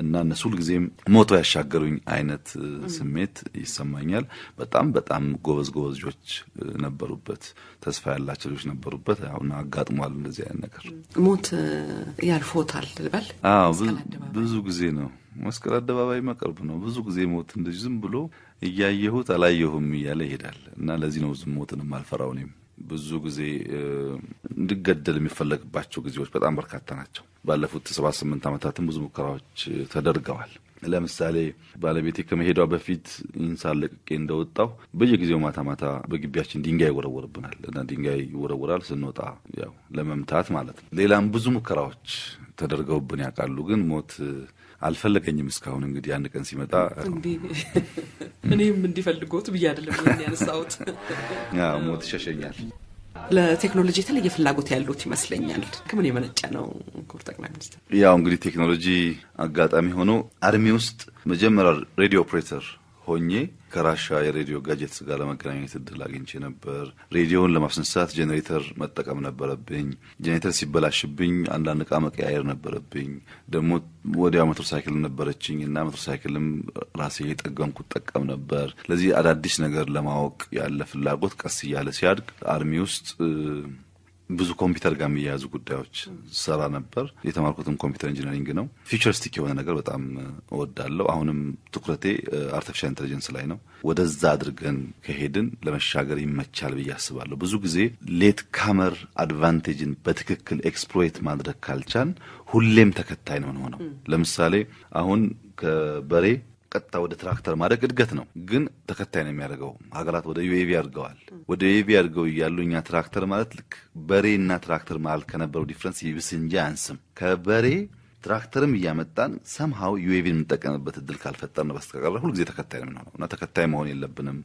የሚል ሐሳብ ስላለኝ ይመስለኛል የሚቀለኝ የሚገባኝ ኤሪያስ ነው ዳድማጭ ዩኤቪን ያስረዱልኝ እስቲ ክቡር ጠቅላይ ሚኒስትር ዩኤቪ ማለት ስላልገባኝ ነው ዩኤቪ ማለት ድሮንስ የሚባሉት unmanned air vehicle ማለት ነው ሰው አልባ በራሪ አውሮፕላኖች ናቸው በእነሱ ተባይ ማጥፋያ ይዘራል በእነሱ እርሻናው በሰፊው ኢቭን ችግኝ በቀን እስከ 1 ሚሊዮን ችግኝ መትከል የሚችሉ ሰው አልባ አውሮፕላኖች ተፈጥረዋል ችግኝ አሁን ስንተከለ የነበረውን በሰው አልባ አውሮፕላን መትከል የሚቻልበት ተፈጥሯልና ወደዛ ማደግ ካልተቻለ ከበሬ ወደ ትራክተር መሄድ ብቻውን እድገት አይደለም ሰዎች ጋር እኩል መራመድ የሚያስችለው ቴክኖሎጂ ነው ብዬ ስለማምን ጭምር ይመስለኛል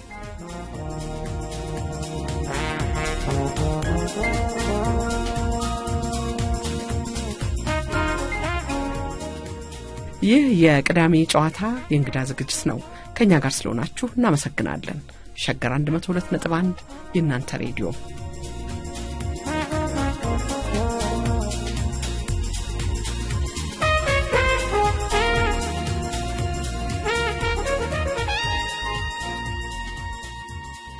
እርሶ ካለፉት 27 ዓመታት ወዲህ በተለየ መልኩ ሰፊ ሀገራዊ ገዢ ትርክት ፈጥረዋል። ይሄ የደበዘዘውን ኢትዮጵያዊነት ምስል የማድመቅ በታሪካችን ላይ ያለውን አለመግባባት ተራምደን ኢትዮጵያ ወደሚለው ለመምጣት ምን ያሰቡት ነገር አለ? ምክንያቱም አንድነት አንድ አይነትነት ብቻ የሚሉ አሉ፣ ብሔርተኝነትን ከኢትዮጵያዊነት ተነጥሎ የሚሉ ሐሳቦች አሉ። ስለዚህ እነዚህ ሁለቱ ተግባብተው እርሱ ወደሚያስቡት ይሄ ፓን ኢትዮጵያን የሆነ ሁሉን አቀፍ ጅንጉርጉር ኢትዮጵያዊነት ወደሚለው ለመሄድ መላው ምንድነው? ይሄስ በቀላሉ የሚቻል ይመስሎታል ወይ? አሁን ይሄ እንደ አንድ መሻገሪያ ዘመን አድርገን ብንወስደው ብዬ ነው። የታሪክና የተረኮች አረዳድ የሚያመጣውን ችግር ትንሽ ዘርዘር አድርጎ ማንሳት ጥሩ ነው። ኢትዮጵያ እንደ ሀገር በጣም ብዙ የሚያኮራ ታሪክ ያላት ሀገር ናት። ያንን ሸጣ ለትውልድ የሚተርፍ ወረት ማስቀመጥ ትችላለች። ከታሪክ አንፃር ስናይ አሁን ላለች ኢትዮጵያ እንደመነሻ ወረት ሊሆን የሚችል በጣም ብዙ የሚነገር ነገር አለ። ቅኝ ግዛት አልተገዛንም፣ ዲፕሎማቲካሊ ኢንፍሉዌንሻል ነን፣ 100 ሚሊዮን ህዝብ አለን፣ አካባቢያችን ላይ 100 ሚሊዮን ህዝብ ያለው ሀገር የለም፣ በእስልምና በክርስትና ታሪክ አለን፣ ብዙ ነገር ሊባል ይችላል። ነገር ግን ታሪክ በራሱ ችግር አይደለም። ታሪክ ችግር የሚያደርገው ተረኩ ነው። ታሪክን ሰው ማየት ያለበት የማይቀየር የትላንትና ፎቶ ብቻ አድርጎ ነው። ትናንት የዛሬ 15 እና 20 ዓመት ጸጉርሽ እንዳሁን ሳይሸበት የተነሳሽውን ፎቶ አሁን መቀየር አትችይም። በቃ እሱ ፎቶ ነው፣ አዚት ኢዝ የምትወስጂው ነገር ነው። ከሱ ውስጥ ነው ሌሰን የሚወሰደው እንጂ ታሪክን መቀየር ማሻሻል ወይም ማስፋት ማጥበብ አይቻልም። ከታሪክ ይልቅ ተረክ ነው የሰዎችን እይታ የሚወስነው። ሀገር በተረክ ላይ ትኖራለች። በብዙ ጉዳይ አንድን ሰው ጀግና ብለን የምናነሳው ሰው ገሎ ሲያበቃ በተረክ ነው። ግድያ ነው፣ ግን በተረኩ ምክንያት አንዱ ጀግና ይሆናል፣ አንዱ ደግሞ ጥፋተኛ ወንጀለኛ ይሆናል። እና ተረኮቻችንን ማየት ያስፈልጋል ብዬ አስባለሁ። የዛሬ ጥንካሬና ድክመት ለነገ መሰረት የሚሆኑበትን የነገ ተስፋና ስጋት የሚቀንሱበትና ተስፋ የሚያለማሉበትን መንገድ ማየት ነው የሚጠቅመው። ከኛ አንፃር ይሄ ብሔር ጉዳይ የሚነሳው ኢትዮጵያ ብዙ የብሔር ስብጥር ያለባቸው የምትባል ሀገር አይደለችም። ያው አሁን 80 ምናምን ብሔር ነው ኢትዮጵያ ውስጥ ያለው። ብዙ የውጭ ሀገር ሰው የለብንም። አሜሪካ እኮ በመቶዎች የሚቆጠሩ ህዝቦች አሉ። አሜሪካ ሳይሆን እዚህ ዱባይ እነሱ 1 ሚሊዮን ናቸው። የዛው ሀገሬው ሰው 11 ሚሊዮን የውጭ ሀገር ሰዎች አሉ። ከመቶ ምናምን አገር በላይ ሰዎች አሉበት ዱባይ ውስጥ። እና ዳይቨርሲፋይ መሆን በራሱ የችግር ምንጭ ነው ብሎ ለኛ ዩኒክሊ የተሰጠ ነገር አድርጎ ማሰብ ትክክል አይደለም። አንድ መሆንም አስፈላጊ አይደለም። ከልዩነት ውስጥ ቅድም ያነሳሁትን የመጉደል የእጦት ችግር መሙያ ኦፖርቹኒቲ ተርጎ መወሰድ አለበት እንጂ ችግር መደረግ የለበትም። እንዲያውም አንድ የሶማሌው ፕሬዝዳንት ፎርማጆ ምን አሉኝ? እንደው እንደናንተ ሀገር 15% ክርስቲያኖች እኛ ሀገር ቢኖሩ አሉኝ። ምን ነው እላቸዋለሁ። እንደው አንድ ሁሉ ነገር አንድ ሲሆን ትንሽ እንትን ነው ወጣ ለየት ያለ ነገር ለመማርም ያግዛል የሚል ነገር አንስተው በተለየ መንገድ ገልጸውልኝ ነበርና የኛ ነገር የሚፈታ ነው። የኛ ነገር የማይፈታ አድርጌ አላስበውም። አንድ እንሁን ስንል አንድ አይነት ነን ማለት አይደለም። ዲፍረንስስ አሉ፣ በቋንቋ፣ በንግግር፣ በጾታ፣ በእምነት፣ በባህል። እነሱን ይዘን አንድ መሆን እንችላለን የሚል ሐሳብ ነው። የሚሳካ ነው። ካልተሳካም ኤግዚስት ማድረግ አይቻልም። አሁን ሰው የሚያስበው ወይ አንድ መሆን ወይ መለያየት አልጎ ነው የሚያስበው። የኢትዮጵያ እንደሱ አይደለም። ወይ አንድ መሆን ወይ መጠፋፋት ነው እንጂ ማን ነው ለማን ትቶ የሚኖረው? ያንን ነገር መገንዘብ ጥሩ ነው። ለምሳሌ ኤርትራን እንኳን ብንወስድ 30 ዓመት ነው የተዋጋ ነው ኤርትራ ጋር። 30 ዓመት ጉዞ ውስጥ ምን ያክል ሀብት፣ ምን ያክል ዕውቀት፣ ምን ያክል ንብረት እንደወደመ ማሰብ ጥሩ ነው። ከ30 ዓመት በኋላስ መላው ኢትዮጵያ በአንድ ድምጽ ተቀብሎ ትክክል ብሎ ያለው ነገር ነው ወይ? እየዋለ ያደረ ከግራም ከቀኝም እኮ ኢሹ የሆነ የሚነሳበት ነገር ነው ያለውና መለያየት ቀላል ነገር አይደለም። አንድ መሆን ነው የሚገባው፣ የሚቻለው፣ የሚያዋጣው። አንድ ለመሆን ግን ኦሮሞኛው የተናገረ፣ አማርኛው የተናገረ፣ ትግርኛው የተናገረ አንድ መሆን ይቻላል። በጣም በርካታ የጋራ የሆኑ ሀብቶች፣ የጋራ የሆኑ ሐሳቦች ስላሉን አንድ ለመሆን አንድ ቋንቋ፣ አንድ ባህል፣ አንድ እምነት መያዝ የለብንም። ልዩነታችን እንዳለ ሆኖ ኢትዮጵያን በዛ አንፃር መፍጠር ይቻላል። መሆን ያለበት እሱ ነው። ኢትዮጵያ ከ10-15 ዓመት በኋላ በኔ እምነት የ80 ሳይሆን የ150 የ200 ብሔር ወይም ቋንቋ ተናጋሪ ህዝቦች የሚኖሩባት ሀገር ትሆናለች እንዳሁኑ የምትሰደድ ሳይሆን ሰዎች የሚመጡባት ትሆናለች ናይጄሪያዎች ይመጣሉ ደቡብ አፍሪካዎች ይመጣሉ አሜሪካዎች ይመጣሉ አውሮፓዎች ይመጣሉ እነሱ ለመቀበል መዘጋጀት አለብን እዚህ ያለው ሰው ብቻ ሳይሆን ከዛ ዕውቀት ሀብት ይዞ ይመጣ ወይም ደግሞ የሚያገለግልም ቢሆን ልክኛውን ሰው ሀገር እንደምናገለግለው ሊመጣ ይችላል የራሱን ቋንቋና ባህል እኛ ሀገር መተስ ለምታገለግል ታጣዋለ ሳንል ማንነቱን ተቀብለና አክብረን በጋራ የምንሰራ ህዝቦች መሆን አለብን የሚቻል ነገር ነው በጣም ብዙ ህዝብ ይሄን ሐሳብ ይደግፈዋል በጣም ብዙ ህዝብ ተከባብሮ በጋራ መኖር ይፈልጋል በመከባበራችን አንድ በመሆናችን የምናጣው አንዳች ነገር የለም እንተጋገዝ እንደሆነ እንጂና ይቻላል ብዬ በጽኑ ነው ማምነው ተረካችንን ማስተካከል ነው ጥላቻውን ይሄ ቀጥተኛ የህልውና ፍላጎት ላይ ያለውን ትኩረት አንስቶ ቅድም እንዳነሳሁት የስጋውንም የስምና ክብሩን ነፃነቱን ማስተሳሰሩ መሄድ ከተቻለ የሚቻል ነገር ነው ብዬ በጽኑ አምናለሁ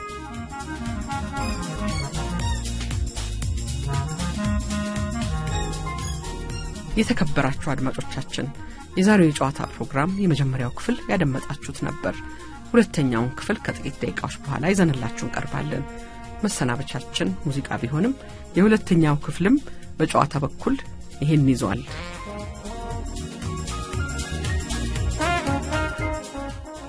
ኢትዮጵያ ምን ሆናት ለርሶ ስለ ኢትዮጵያ ሳስቡ ምን ይሰማውታል ኢትዮጵያን በጣም ከሚወዱ ዜጎቿ አንዱ ነኝ በጣም ነው ሀገሬን የምወደው የመጨረሻው ህልሜ እንግዲህ እቺ ታላቅ ብዬ ማምናት ታላቅ ብዬ የምወዳት ከማንንም ማላስተካክላት ከማንንም ልቃና በልጣ የምትታየው የኔ ሀገር በማስባት ልክ ሆና ማየት ነው ምኞቴ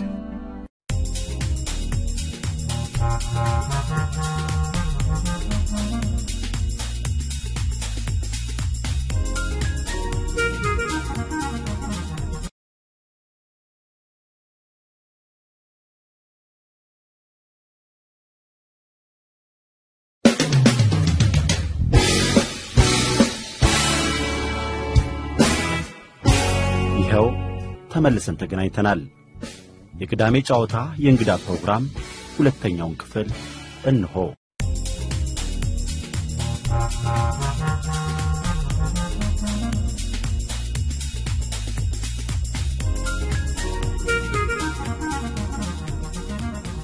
አሻም የተከበራችሁ አድማጮቻችን እንኳን አደረሳችሁ የዛሬ እንግዳችን ጠቅላይ ሚኒስትር አብይ አህመድ ወደ ስልጣን የመጡት የቀድሞ ጠቅላይ ሚኒስትር ኃይለ ማርያም ደሳለኝ በአገሪቱ በተፈጠረው ከፍተኛ የተቃውሞ እንቅስቃሴ የለውጥ አካል መሆን ሻለሁ ብለው ስልጣን ከለቀቁ በኋላ ነው አብይ በገዢው ፓርቲ ተመርጠው ስልጣን የያዙበት ሁኔታም ከዚህ ቀደም በኢህአዴግ ቤት ያልተለመደ በከተማ ወሬ እንደሰማነውም የማን ያሸንፋል ውጥረት የነበረበትና ብዙ የቡድን መጓተቶች የታዩበት ነበር አብይ በህዝቡ ዘንድ ብዙም የማይታወቁና በፓርቲያቸው ውስጥም ብዙ ያልተነገረላቸው ስለነበሩ ለዚህ ከፍተኛ ስልጣን ለመታጨት የሚያስችል ቦታም አልነበራቸውም ሊባል ይችላል በዚህ ምክንያትም ስለሳቸው ማንነት ለማወቅ የነበረው ጉጉት እጅግ ከፍተኛ የነበር ቢሆንም በግልጽነት ስለራሳቸው ለመናገር ችግር የሌለባቸው አንደበተ ርቱዕ የሆኑት አብይ በህዝብ ለመታወቅ ብዙ ጊዜ አልፈጀባቸውም አብይ ስልጣን ላይ ከወጡ በኋላ አገሪቱ ያለፈችበት የለውጥ ሂደት ከፍተኛ ነው በክፉ ጎኑ ሲታይ የፖለቲካ ለውጥ ያረገዘ ተቃውሞ በተፈጠረ ቁጥር ኢትዮጵያ ትበታተናለች የሚለው ስጋት የዘንድሮም የፖለቲከኞች አፍማማሻ ነበር ዛሬም አዳዲስ ተቃርኖችና ጥያቄዎች በየለቱ በሚበቅሉባት ኢትዮጵያ በግጭት የብዙ ህዝቦች መፈናቀል አስተናግዳለች አሁንም ቢሆን ብዙዎች አገር አልተረጋጋም ብለው ይሰጋሉ በዚህ ረገድ የጠቅላይ ሚኒስትር አብይ አጭር የስልጣን ዘመን በብዙ መንገድ ተፈትኗል ይሄ ጀመሩትን የለውጥ ሂደት ያሰናክለዋል ብለው የሚሰጉም ብዙ ናቸው ያም ሆነ አብይ መደመር የሚል አዲስ ሐሳብ ይዘው መጥተዋል ይሄም የኢትዮጵያን ችግሮች በሁሉ አቀፍ መንገድ ለመፍታት ያስችላል የሚል ሙሉ እምነት አላቸው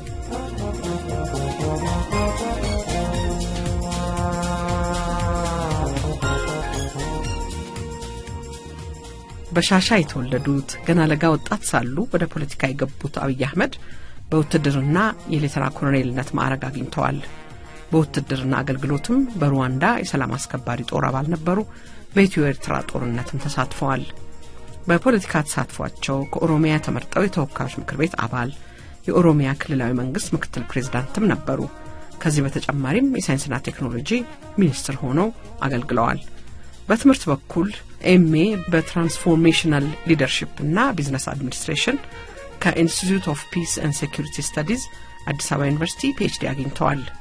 ጠቅላይ ሚኒስትር አብይ እጅግ ተጣበበ የሥራ ጊዜያቸው ሰፋ ያለ ጊዜ ስለሰጡን በሸገር አድማጮች ስም ከልብ እናመሰግናለን። ይህንን ቃለ መጠይቅ ላመቻቹልን የቢሮአቸው ባልደረቦችም እንደዚሁ ምስጋናችን ይድረሳቸው።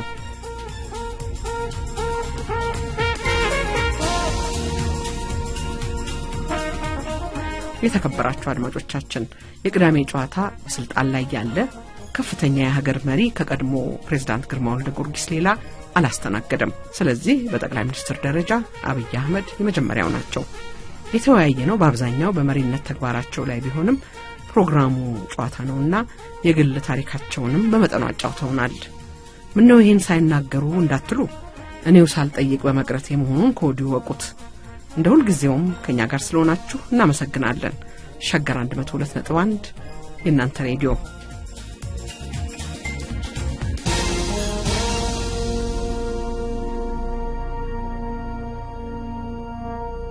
ክቡር ጠቅላይ ሚኒስትር በብሔር ላይ የተመሰረተው የሀገራችን የፖለቲካ አወቃቀር በምርጫ ስልጣን የያዘው ፓርቲ የሚያቀርበው ጠቅላይ ሚኒስትር መነሻው ከራሱ ብሔር ወይንም ትውልድ ቦታ በመሆኑ ምንም እንኳን ኃላፊነቱ የሁሉም የኢትዮጵያ ሕዝብ ቢሆንም በአንድ በኩል ስልጣኑን ያገኘበት ብሔር በሌላ በኩል ደግሞ ኢትዮጵያን በሙሉ የመምራቱ ኃላፊነት ሲጓተቱ ይታያል። ብሔሩ ምን ሰራህልኝ ይላል፣ ሌላው ደግሞ እምነት ልጥልበት አልችልም የሚለው ውጥረት እንዴት ሊፈታ የሚችል ይመስሎታል? በርሶ በኩል ደግሞ የተለያየ አመለካከት ያላቸው ቡድኖች ሁሉም የኔ ብለው መቀበላቸው የሚፈጥረው ችግር ያለ ይመስለኛል። ይሄንንስ እንዴት ያውታል? ሃይማኖትን እዚህ ላይ መጨመር እንችላለን። ጥሩ። የውጥረቱ ምንጭ ሁለት ነው። አንደኛው የመንግስት ውክልና ስርዓታችን ነው። የኢትዮጵያ መንግስት ውክልና ስርዓት ፓርላሜንታሪ ስርዓት ነው፣ ብዙ ሀገራት እንደሚያደርጉት። ስለዚህ እኔ በብሔሬ በመናምን ሳይሆን በፓርቲ ነው መረጠው። በየብሔር ውክልና ሳይሆን ፓርቲ ነው ተመራጭ የሚሆነው። ለምሳሌ የኛ እንደዛ አይደለም እንጂ እስራኤልን ብንወስድ 50 ሰው ለምርጫ አቅርበው ፓርቲ ብቻ ስለሚመረጥ 48ቱ ቢያልፉ ሁለቱም የሚወድቁት ባገኙት ለስ በሆነ ቁጥር ነው። በእነሱ ኮንስቲትዩንሲ ማሸነፋቸው አይደለም። ከአጠቃላይ ቁጥራቸው ያነሰ ከሆነ ይወድቃሉ። በዛ ነው 48ቱ የሚያልፉት እንጂ በአንተ ወረዳ እየተባለ አይደለም ሰው የሚያልፈው የሚወጣው ፓርቲ ስለሚመረጥ። ይሄ ብዙ ሀገር ያለ ነው። ይሄ ችግር ካለበት በሂደት ማየት ይቻላል። ነገር ግን ኢትዮጵያ ውስጥ መቼም ቢሆን አንድ ፕሬዝዳንት ወይ አንድ ጠቅላይ ሚኒስትር ነው የሚኖረው። ያ ሰውዬ ከቤኒሻንጉል ሊሆን ይችላል፣ ያ ሰውዬ ከጋምቤላ ሊሆን ይችላል፣ ያ ሰውዬ ከትግራይ ሊሆን ይችላል፣ ከአማራ ሊሆን ይችላል፣ ከኦሮሚያ ሊሆን ይችላል። ያ ችግር አይደለም። ሰውዬው ግን መጀመሪያ የኢትዮጵያ ፕሬዝዳንት መሆኑን የኢትዮጵያ ጠቅላይ ሚኒስትሩን ሰውዬው ማመን አለበት። ተከታዮቹ አይደሉም፣ ሰውዬው ማመን አለበት። የኢትዮጵያ ጠቅላይ ሚኒስትር መሆኑን ካመነ ኢትዮጵያ የምትተዳደርበት ህገ መንግስት መኖሩን ማመን አለበት። ህግ መኖሩን ማመን አለበት። ኢትዮጵያ ውስጥ ዳይቨርሲፋይድ የሆነ እምነት፣ ባህል፣ ብሔር እንዳለ ማወቅ መቻል አለበት። እነዚህን አስተሳስሮ ማሳደግ መቻል አለበት። ኢትዮጵያን ለማሳደግ ብቃትና መሻት የሌለው መሪ ኦሮሚያ ማሳደግ አይችልም። ቢኮዝ የማሳደጉ የብልጽግና ተውት ካለው እንኳን ለኢትዮጵያ ለአፍሪካም የሚበቃ ሐሳብ ሊያመጣ ይችላል። አንድ መሪ ማለት ብዙዎች እንደሚያስቡት በሬን አስተሳስሮ የሚያርስ ማለት አይደለም። በሬው እንዴት ተሳስሮ እንደሚያርስ ወይፈኑና ያረጀው በሬ እንዴት ቢተሳሰሩ ከአንደኛው ጉልበት ከአንደኛው ዊዝደም መጥቶ በጋራ እንደሚሰሩ ሐሳብ የሚያፈልቅ ማለት ነው። ያ ሐሳብ በራሱ ክልል የሚታጠር መሆን የለበትም። በራሱ ሀገር የሚታጠር መሆን የለበትም።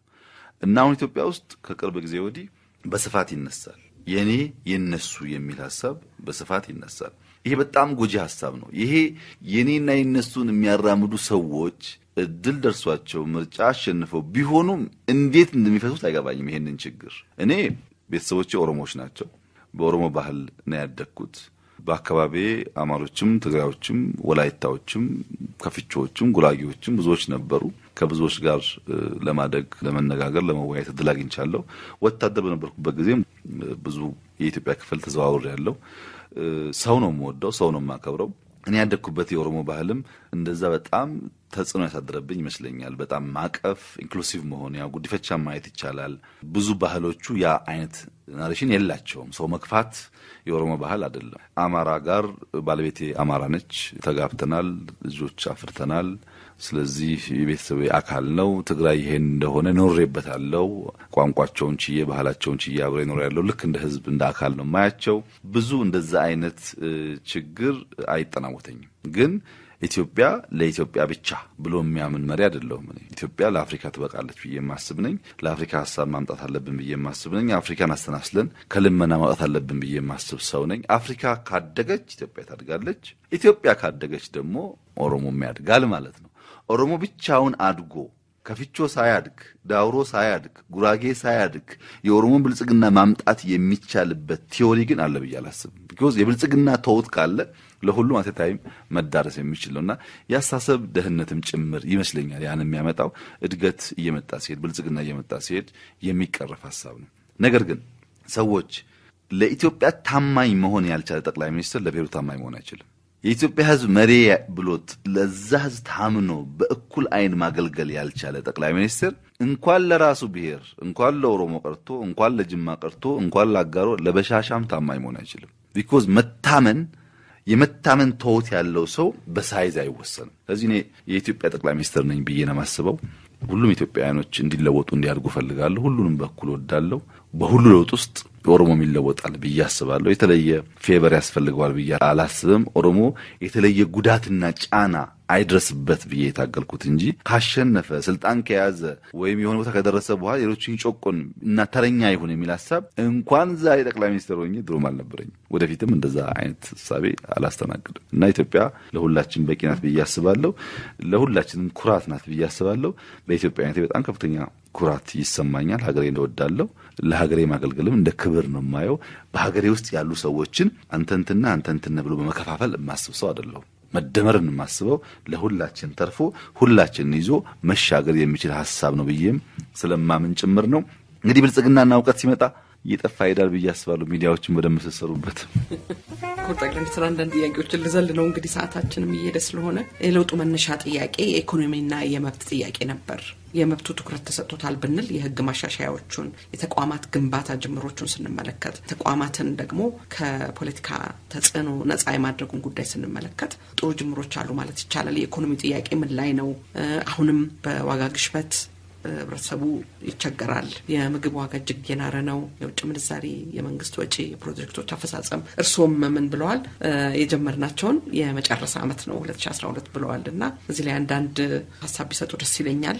ሌላው የመሬት ጉዳይ ነው። የመሬት ጥያቄ እስከዛሬ አልተመለሰም የሚሉ ሰዎች አሉ።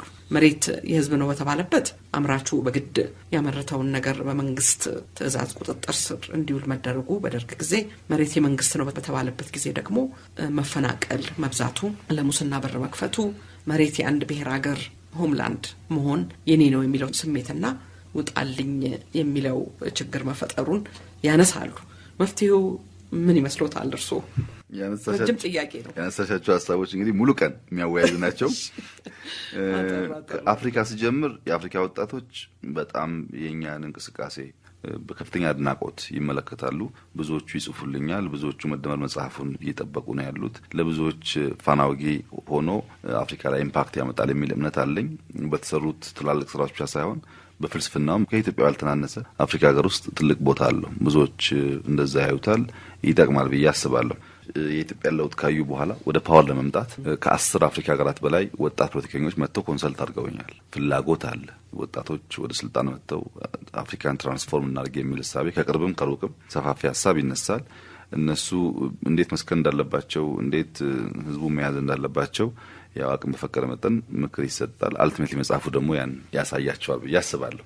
የኢኮኖሚ ጉዳይ ያነሳሽው በጣም ወሳኝ ጉዳይ ነው። ጉድ ኢኮኖሚክስ ኢዝ ጉድ ፖለቲክስ ይባላል። አብዛኛውን የፖለቲካ ችግር የሚፈጥረው የኢኮኖሚ ጉዳይ ስለሆነ እሱም መፍታት በጣም አስፈላጊ እንደሆነ እናምናለን። ሰሞኑን ሰምታችሁ ሊሆን ይችላል። ሰፊ የኢኮኖሚ ማሻሻያ ፕሮግራሞች እየተነገሩ ነው። አመቱን በሙሉ ስንሰራ ነው የቆየነው። የዋጋ ንረት እና ውድነት በተለይ ደሃው ላይ ፊክስድ ደሞዝ ያላቸው ሰዎች ላይ ከፍተኛ ጉዳት እያመጣ ነው። ሰሞኑን እንኳን ሰምታችሁ ከሆነ ጤፍ፣ ሽንኩርት፣ ቲማቲም አመት ባልጋ ተያይዞ በጣም ከፍተኛ ዋጋ ንረት ነበረው አዲስ አበባ ላይ። ከተለያዩ ክልሎች አመተን ማርኬቱን ትንሽ ለማረጋጋት ተሞክሯል። ጤፍ እስከ 600-700 ብር ቀንሷል። ቲማቲም እና ሽንኩርት 10 ምናምን ብር ቀንሷል። ይሄንን ማስቀጠል ያስፈልጋል። አርሶ አደሩ ያመረተው ምርት በትክክል ገበያ ጋር ደርሶ መሀል ላይ ያሉ ሰዎች ደሃውን በማይጎዳ መንገድ የቫልዩ ቼን እና የንግድ ስርዓቱ የማዘመን ጉዳይ ስራ ይፈልጋል። አለ ይሄ ችግር አሁን ኢትዮጵያ ውስጥ ኢፍትሐዊ ሀብት ክፍፍል አለ።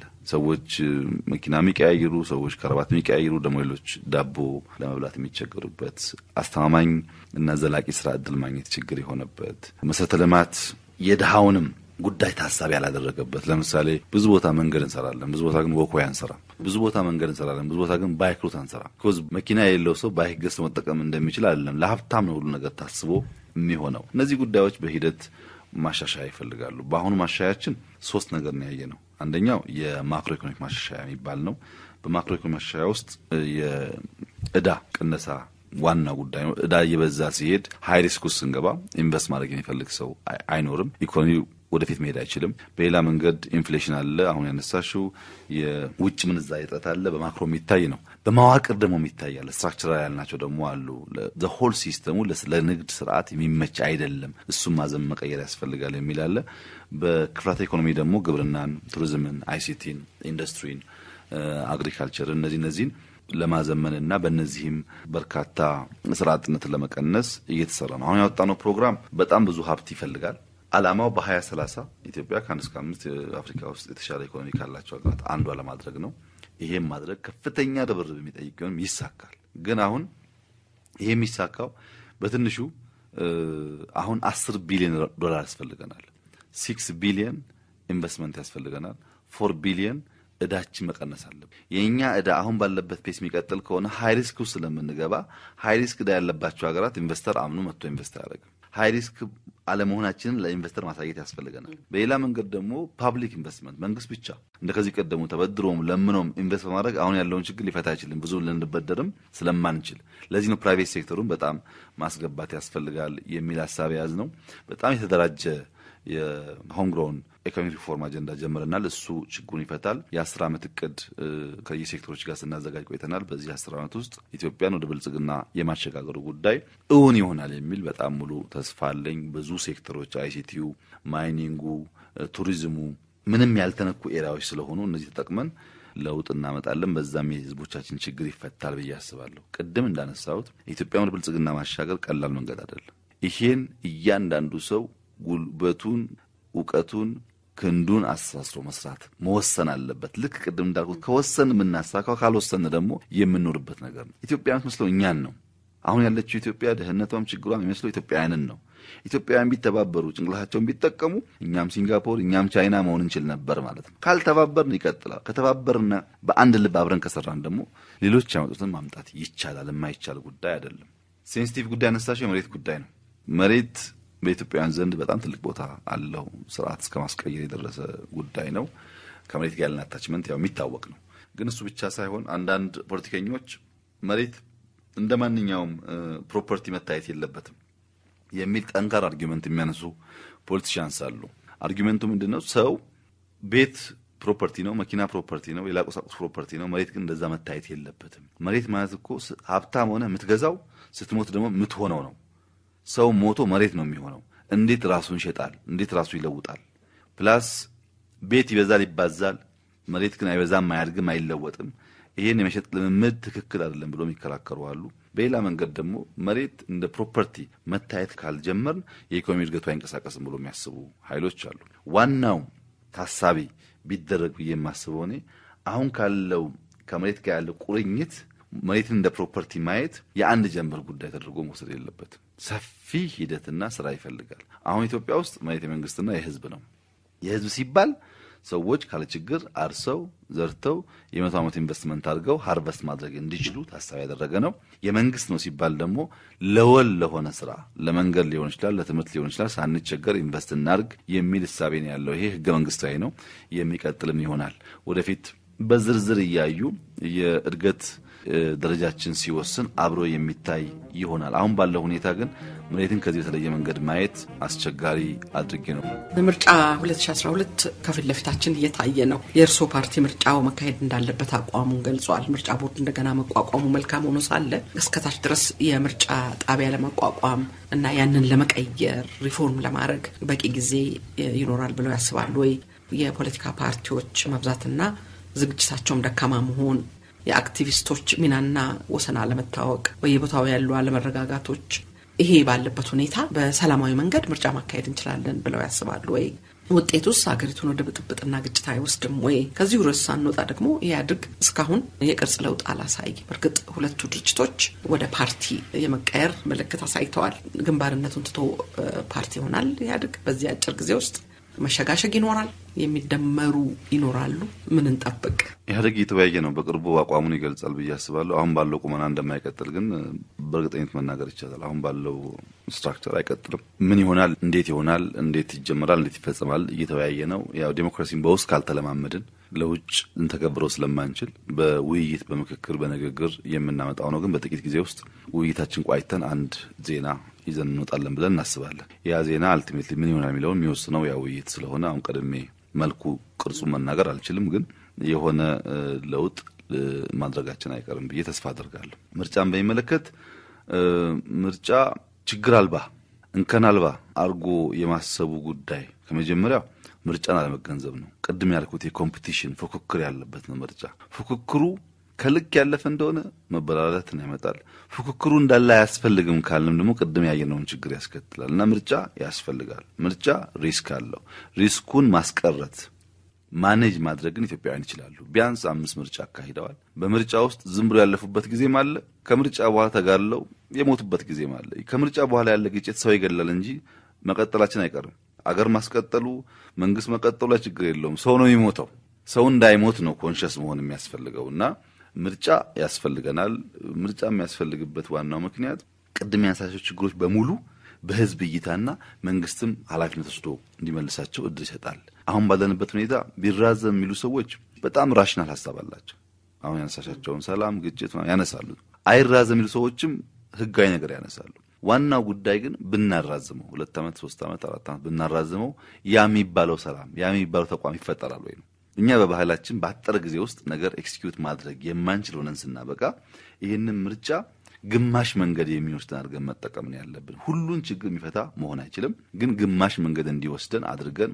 መስራት አለብን ይሄ እንዲሆን ጋዜጠኞች የሙያ ማህበራት ምርጫ የሚወዳደሩ ፓርቲዎች ሪስፖንሲቢሊቲ ያለባቸው አሁን ያሉ ፓርቲዎች 10 ወንበር እንኳን ቢያሸንፉ ማክሲመም ማለት ነው መንግስት መሆን አይችሉም አንድ ፓርቲ መንግስት ለመሆን የሚወዳደረው ቢያንስ ራሱ ካልቻለም ደግሞ ከሚመስሉት ጋር ሆኖ ነው መንግስት መፍጠር የሚፈልገው እና 100 ምናምን ፓርቲ ካለ 10 ሲት ምንም ማለት አይደለም ሰው 10 ሰዎች ስራ ያስይዛል የፓርላማ አባል ያደርጋል እንጂ መንግስት አያደርግም ማሰብ ያለብን ነገር ሰብሰብ ማለት አለብን ሰብሰብ ስንል በዛው ልክ መደመጥ በዛው ልክ በስልጣን ውስጥም ቦታ ማግኘት በዛው ልክ የማድረግ አቅማችን ማደግ በዛው ልክ የማስተዳደር አቅማችንም ያድጋል ለምሳሌ 10,000 20,000 አባል 100,000 አባል 1 ሚሊዮን አባል ያስተዳደረ ፓርቲ የሆነ ቦታም እኮ ሰተን ግዛ ብንለው ኬት ያመጣዋል ለምምድም ስለሆነ ሰብሰብ ማለት አስፈላጊ ነው ምርጫውን የኢትዮጵያ ህዝብ በከፍተኛ ኃላፊነት ስሜት ይመራዋል ብዬ ተስፋ አደርጋለሁ እኛ ከሎ ኢንፎርስመንት አንፃር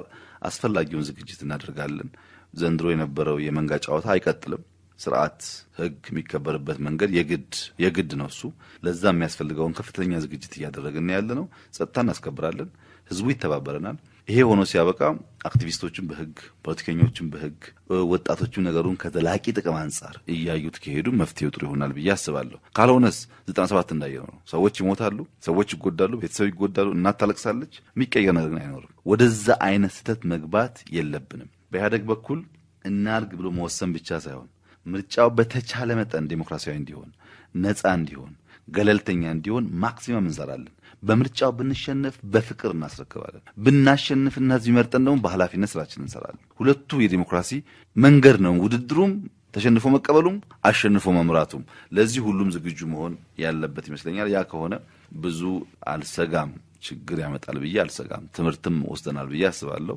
ቆስለን እናቃለን ተቆርጠን እናቃለን ያ ይደገማል ብዬ አላስብም በዚህ ዓመት በጣም በርካታ ፈተናዎች አልፈናል ሶማሌ ካጋጠመን ችግር ሲዳማ ካጋጠመን ችግር ወይም ቡራዩ ካጋጠመን ችግር ወለጋ ካጋጠመን ችግር አሁን በአማራ ክልል ካጋጠመን ችግር የተለየ ነገር ያጋጠመናል እናልፈዋለን በዛ ነው የማየውና ችግር የለም አለ ብዬ ሳይሆን ምን ችግር ሊያጋጥም ይችላል እንዴት እናልፈዋለን ምን ብናረግ ሰላማዊ ይሆናል ከህዝባችን ጋር እንዴት እንወያይ ብለን በመከክር እናደርገው ይሆናል ተቃዋሚ ፓርቲዎች ቢያደርጉ ደስ የሚለኝ አንደኛ ሰብሰብ ማለት ሁለተኛ ሐሳብ ማደረጀት አሁን እንደባለፈው እናንተ አስራችኋል እናንተ ሰርባችኋል እናንተ ምናምን ናችሁ እናንተ ኦሮሞ ናችሁ እየተባለ ምርጫ አይሆንም ምርጫ ሐሳብ ነው ፖለቲካው ይሄ ነው የምናስበው ኢኮኖሚ እንደዚህ የምናስበው ይሄን አድርገን ኢትዮጵያን እናሻግራለን የሚል ኦልተርናቲቭ ቶት ካላመጡ በስተቀር ዝም ብሎ በወቀሳና በክስ ለማሸነፍ መሄድ ብዙ የሚያዋጣ አይመስለኝም በጣም ብዙ ሰው እየነቃ ያወቀ እየተማረ ስለሆነ ሁሉም ተዘጋጅቶ በሐሳብ ከሆነ ግን በምርጫ ቢሸነፍ እንኳን አንዳንድ ሐሳቦቹ ባሸነፈው ፓርቲ ውስጥ ገብተው ስራ ሊውሉ ይችላሉ ሐሳብ እስካለው ድረስና ወደ ሐሳብ ወደ እውነት ወደ ሰለጠነ መንገድ ካመጣ ነው ጥሩ ይሆናል ብዬ አስባለሁ። የሚቀጥለው ጠቅላይ ሚኒስትርን ይሆናል ብሎ ያስባሉ? ለዛ ነው መሰራው ያን የሚወስነው ኢትዮጵያ ህዝብ ነው። የሚቀጥለው ጠቅላይ ሚኒስትር ይሆናል ብዬ ሳይሆን የምሰራው በኢትዮጵያ የፖለቲካ ስርዓት ውስጥ ህይወቴ እስካለ ድረስ ኮንትሪቢዩት ማድረግ እንዳለብኝ አምናለሁ። ጠቅላይ ሚኒስትር ባልሆንም ተቃዋሚ ፓርቲ ሆናለሁ ማለት እኮ ነው። ከፖለቲካ ዓለም ውስጥ ያው አለሁበት በሁሉም እዚህም በሆን በሐሳብ በቃወም በሐሳብ ባስተምርም በሐሳብ በነግድም በሐሳብ ስለሆነ ሐሳብ ማመንጨት እስከቻልኩ ድረስና ሐሳቤን ብዙ ሰዎች እስከገዙት ድረስ ፖለቲካ ውስጥ በፎርማልም በኢንፎርማልም ኢንፍሉዌንስ ይቀጥላል ማለት ነው። ዋናው ጉዳይ እኔ ሐሳብ የማመንጨት አቅሜን ማስጠበቅ መቻሌ ነው እንጂ ወንበሩ አይደለም። ምክንያቱም ወንበሩ ቢሆን ኖሮ አሁን የምናየው ነገር ከዚህ ቀደም ማየት በቻለ ነበር። ከበሻሻ ተነስተው እስከ አዲስ አበባ ድረስ የሸገር ፕሮጀክት ማለት ነው ለሚያስቧቸው ፕሮጀክቶች ለምናሉ ዘመናዊው አጠራር ፈንድሬዚንግ ቢሆንም አገር በልመና ማደግ ይችላል። የኢህአዴግ የክልሉ የልማት ድርጅቶች በርካታ ገንዘብ ይሰበስቡ ነበር የዚህ ክልል የልማት ድርጅት ተብሎ እና አሁን የተሻሻለ ነገር መስሎ በኔ በኩል የሚሰማኝ በቀጥታ ለፕሮጀክት ነው ገንዘብ የሚሰበሰበው። ልገሳውን የሰጡት ሰዎችም ፕሮጀክቱ ላይ ተሰርቶ ሲውል ማየታቸው ጥሩ ይመስለኛል። እዚህ ላይ ሐሳብ ቢሰጡ ደስ ይለኛል። መጀመሪያ በልመና ሀገር ለማለች ወይ የሚል ሐሳብ ሰዎች ሲያነሱሳማለው ልመና መነሻ እንጂ የዘላቂ ልማት ምንጭ መሆን አይችልም። ግን ፈንድሬዚንግ ትራምፕ የተመረጠው በፈንድሬዚንግ ነው። ኦባማ የተመረጠው በፈንድሬዚንግ ነው። እንኳን ኢትዮጵያ ማለት ነው። የአሜሪካ ፕሬዝዳንት የአሜሪካን ቁንጮ ለማምጣትም ሰዎች ተሰብስበው ገንዘብ ያዋጣሉ። አንድን ስፔሲፊክ ኢሹ ለማሳካት አንድ ሰው ከሚያወጣው በርካታ ሰዎች ኮንትሪቢዩት አድርገው እንዲሰሩት የማድረጊያ መንገድ ነው። እንደ ኢትዮጵያ ያለ ውስን ሀብት ያለበት ሀገር ደግሞ ሰዎች ጉልበት፣ ሐሳብ፣ ገንዘብ ካላዋጡ በስተቀር ያለቀ ነገር ማየት ያስቸግራል። ኢትዮጵያውያን ሆነን በልመና ሀገር ያድጋል ወይ ማለት ትንሽ ይከብዳል። ምክንያቱም የኢትዮጵያ መንግስት ዋና ስራ ወርልድ ባንክና ረጂ ሀገራት ጋር ይሄዱ መለመን ስለሆነ እና መንግስት ሲሆን ይለምን ፕሮጀክት ሲሆን አንለምን ካልሆነ በስተቀር በጥቅሉ ልመና ይቅር እንበልጽግ ከሆነ ጥሩ ነው። ብንበለጽግም ግን ለአንዳንድ ኢሹ ፈንድሬዝ ይደረጋል። አንዳንድ ኢሹ የትብብር ስራዎች ይሰራሉ እና አሁን ባለው ሁኔታ እኔ ብዙ ጊዜ ፈንድሬዝ የማድረግ እና ማስተባበር እንትናለኝ ሰዎችም ያግዙኛል።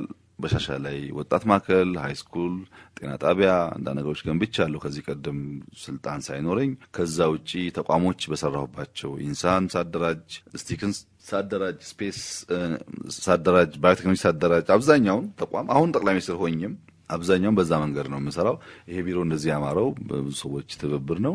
ግቢ ላይ በጣም አስደናቂ ስራ ነው የተሰራው፣ እሱም በሰዎች ትብብር ነው። ከአዲስ አበባ ቦሌ ኤርፖርት እስከ ቤተ መንግስት በአበባ እያሸበረቀ ነው። መብራት እየቀየርን ነው። ሰዎች ትንሽ ተንፈስ የሚበት አካባቢ እየፈጠርን ነው። በአንድ ሁለት ወር ውስጥ የሚታይ ነገር ነው። በዚህ ሁሉ ውስጥ ሰዎች ይተባበራሉ፣ ያዋጣሉ። ግን ኢንቨስትመንት ነው። ይሄ ኢንቨስትመንት ነው። ማንም ሰው ዛሬ የሚረዳው በሆነ መንገድ ስለሚያገኙ። ለምሳሌ ትናንት ያጋጠመኝን ብቻ ላንሳለሽ። ጥቁር አንበሳ ላይ 8 ሰዎች 8 የተለያዩ ግሩፖች ጥቁር አንበሳን በጣም በሚገርም መንገድ እያደሱት ነው እና ከ8ቶቹ ውስጥ የአርሾ የሜዲካል ሴንተር ባለቤት ያደሱት የህፃናት ማሞቂያ ዋርድን ነው። አንዱን ፍሎር ማለት ነው። በጣም በሚያምር መንገድ ነው ያደሱትና ለምንድን ያደሱታቸው? የመጀመሪያ ልጃቸውን ሲወልዱ እዛ ቦታ ሙቀት ተጠቃሚ ነበረችና አንዴ ኢንቨስት ላደረገ ጥቁር አንበሳ እሳቸው ደግሞ በሚገርም ሁኔታ አድሰውታል። ማንኛውም ነገር እንደሱ ነው። ኢንቨስትመንት ነው እንጂ ነፃ ስጦታ አይደለም።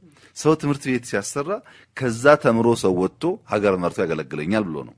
ወይ ደግሞ በላይነክ እንዴ ወይም አባው ደስታ አድሰው አለ። አሁን ጥቁር አንበሳ ገብቶ ታክሞ የዳነ ሰው ነገ ህይወታቸውን ይታደግ ይችላል። ነገ ኩባንያቸው ስራ አስኪያጅ ሊሆን ይችላል እና ስጦታ አድርጎ ማሰብም ትክክል አይደለም። በርግጥ ልመና ሲባል ሳንቲም ለምኖ ለመብላት አይደለም። ኢንቨስት አድርጎ የሚታይ የሚጨበጥ ነገር ለማምጣት ትምህርት ቤት፣ ጤና ላይ፣ ቱሪዝም ላይ ሲሆን ግን ሰዎች እንደ ኢንቨስትመንት ቢያስቡት ጥሩ ነው ብዬ አስባለሁ። አንድ የሚወቀሱበት ጉዳይ በየቦታው ህዝብ እየተፈናቀለ አዳዲስ ጥያቄዎች አገሪቷን እያመሷት እያለ የእርሶ ትኩረት በከተማ ጽዳትና ማስዋብ፣ በሙዚየም ግንባታ፣ በዛፍ መትከል ላይ ነው ይሎታል።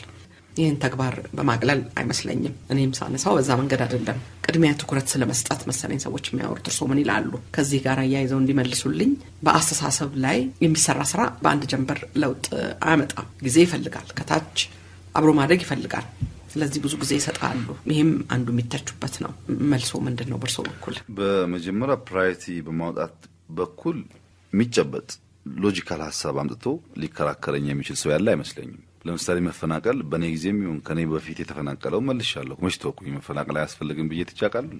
ማንኛውም የአሁን ስራ የነገን ስራ መሻማት የለባቸውም ብዬ ነው ማምነው እንጂ በአሁን ሊሰሩ የሚገባቸው ስራዎች አያስፈልጉም የሚል እምነት የለኝም። ድሮ ኮምፒውተር ስንማር የድሮ ኦፕሬቲንግ ሲስተም ዶስ ይባላል። የዶስ አፕሊኬሽን አንድ ታስክ ነው ተታይ መስራት የሚችለው ፋንክሽኑ ራሱ ኦፕሬቲንግ ሲስተሙ ለምሳሌ ቪዲዮ ከፍቶ ቴክስት ያደረጉ ያነበቡ አይችልም። አንድ ስራ የሚሰራ ከሆነ ሲስተሙ ያን ብቻ ነው የሚሰራው። እንደዛ ማሰብ በጣም ኋላ ቀርነት ነው። መልቲ ታስክ መውሰድ መፈጸም ያስፈልጋል። እስካሁን የተፈናቀሉ አልተመለሱም ከሆነ ተመልሰዋል ወይ ደግሞ በጣም በርካታ ችግሮች ኢትዮጵያ ውስጥ ያጋጠሙትን መልስ እየሰጠን ነገር ግን ለዘላቂው ጉዳይም እየሰራን ነው። ይሄን ነውና አሁን የምናያቸው ችግሮች አብዛኛዎቹ በድሮ መሪዎች እለታዊ አስተሳሰብ የተፈጠሩ ናቸው። የዕለቱን ብቻ እየሰሩ ወረት በትክክል ማካበት ባለመቻላቸው የተፈጠረ ችግር ነው። እኔ የሚቀጥለው ጠቅላይ ሚኒስትር ያን እንዲከተል አልፈልግም። ያሁን ፈታለው ለዘላቂም ወረት አስቀምጥለታለሁ። በዛ አግባብ ነው ማየት የሚገባን እንጂ ለምሳሌ አንዱ የሚተቸው የአረንጓዴ ሌጋሲ ነው 4 ቢሊዮን መትከላችን ከኢትዮጵያ በላይ በዝናብ የሚቀጣ ሀገር ያለ ይመስል ከኢትዮጵያ በላይ ይሄ ችግር የሚያስቸግረው ሰው ያለ ይመስል ይሄ ጉዳይ ዛሬ አያስፈልግም መጀመሪያ እንዲያታረጉም ያንን ብናደርግ አይሳተፉም። በነገራችን ላይ ሰዎች ሲፈናቀሉ የጮሁ ሰዎች ስንመልስ አልነበሩም ከኛ ጋር እና አንድ ህብረተሰብ የሚያድገው አዛውንቶች የማይጠለሉበትን ዛፍ አውቀው ለጄኔሬሽን ሲተክሉ ነው ይባላል። እኛ ለነገ ወረት ማናስቀር ከሆነ ካፒታል ማናስቀር ከሆነ ለትውልድ ነገር ማናስቀር ከሆነ ሀገር ኮንቲኒቲ አይኖርም። ስለዚህ በዘንድሮ ስራ በዲሞክራሲ ጉዳይ ዘርዝረን ማየት እንችላለን። ለአሁንም ለዘላቂም የተሰራው ሌጋል ሪፎርም ስትራክቸራል ሪፎርም ከኢኮኖሚ አንፃር ቅድም እንዳነሳው በከፍተኛ ደረጃ ሰፋፊ ስራዎች ተሰርተዋል። አንኤምፕሎይመንት ትልቁ ችግር ቢሆን ራሴ የመራው ኮሚቴ ነው ያንን ስራ የሚሰራው። ቱሪዝም ላይ ነው የማተኩረው የኢትዮጵያን ገጽታ በመቀየርና ብዙ ሀብት በማምጣት ስራ በማስያዝ ኢኮኖሚው ላይ ኢምፓክት ስላለውና ያ ፖቴንሻል ኢትዮጵያ ስላላት ነውና ሁሉም አተታሚ የተሰሩ እንጂ አንዱ በአንዱ እየተተካም አይደለም። አሁን መልቲ ታስክ መውሰድ ያን ኤክስኪዩት ማድረግ መቻል መጀመርም አለብን። ሰዎች ሊኒየር በሆነ መንገድ ማሰባቸው ተገቢ አይደለም። እሳቤን በሚመለከት እንደውም ፈተነ ለምሳሌ መደመር ማስበው ከ10 ከ15 ከ20 ዓመት በኋላ አዲስ የሚጎመራበት ጊዜ ይፈጠራል ብዬ ነው ማስበው። ሐሳብ ወዲያውኑ ውስጥ ገብቶ ስራ ላይ የሚውል ከሆነ ለምን ታዲያ 19ኛው ክፍለ ዘመን አይዲዮሎጂ እስከዛ ይድረስ አጀንዳ ሆነብልኝ? ለምን ሌኒን ማርክስ ያንጨቃጨቃለን? ሐሳቡ እኮ ሰዎቹ በሌሉበት ጭራሽ መጨቃጨቃችን በማያውቁበት አውድ ውስጥ የኛ የመጋደያ ምክንያት የሆነበት ምክንያት አዳዲስ ሪኢንቨንት እያደረግን ስለማንሄድም ጭምር ነውና ሐሳብ በአንድ ጀንበር ሰዎች ውስጥ የሚዋሃድና ሰዎች የሚቀበሉት ጉዳይ አይደለም። ጊዜ ይፈልጋል። በትውልድ ውስጥ የሚሰራ ስራ ነው። በጽሁፍ በማስተማር በንግግር በሁሉም መንገድ ሐሳቡ እየሰረጸ ቦታ እየያዘ እንዲሄድ ሲደረግ ፍሬው ቀስ ብሎ ሃርቨስት የሚደረግ ይሆናልና በጣም በትዕግስት መሄድ ይፈልጋል። ትዕግስት ከሌለ በስተቀር አሁን ባለንበት ፖለቲካ ውስጥ መንግስትም እንደ ጎረምሳ ግልፍተኛ ከሆነ ብዙ ጥፋት ያጋጥማልና ያ ጥፋት እንዳያጋጥም እንዳንቆጭም ጭምር ነው ነገሮችን በዛ መንገድ ምን ሄደው እንጂ እንደ ሰው ስለማይሰማን አይደለም። እርሶ ለወጣት ሙያተኞች ልዩ ትኩረት ይሰጣሉ። ይሄ መልካም ሆኖ ሳለ ልምድ ያላቸውን ቀደምት ሰዎች አንድ ላይ ማቀናጀት ለምን አልፈለጉም? ሜንቶር ለማድረግ እንዲረዳ ያለፉት ፖሊሲዎች ጥንካሬና ድግመትን ለመመርመርና ወደፊት ሐሳብ ለመስጠት ያግዛሉ በማለት ነው ይሄንን ማነሳው። ደግሞም ትክክልም ይመስለኛል። ለራሴ ትውልድ ማድላቴ አይደለም። ክቡር ጠቅላይ ሚኒስትር፣ እርግጥ በአገራችን አሁን ቅርብ ጊዜ የሰማሁት ነው ከ50% በላይ ያለው ትውልድ ከ19 ዓመት እድሜ በታች ነው የሚል ነገር ሰምቻለሁና ለትውልዱ እድሉ መስጠት እንደሚያስፈልግ አምናለሁ። ይሄ ወቀሳ ምን ያክል እውነታነት እንዳለው እርግጠኛ አይደለሁም። ነገር ግን ኢትዮጵያ ሰፊ ቁጥር ያለው ወጣት ያላት ሀገር ነች። ወጣት የመሮጥ የማድረግ የመፈለግ አቅም ጉልበት በውስጡ አለ። ከትልልቁ ዊዝደሙን ከወጣቱ ጉልበቱን ሁለቱን አሳስሮ መጠቀም ያስፈልጋል ብዬ በጽኑ አምናለሁ።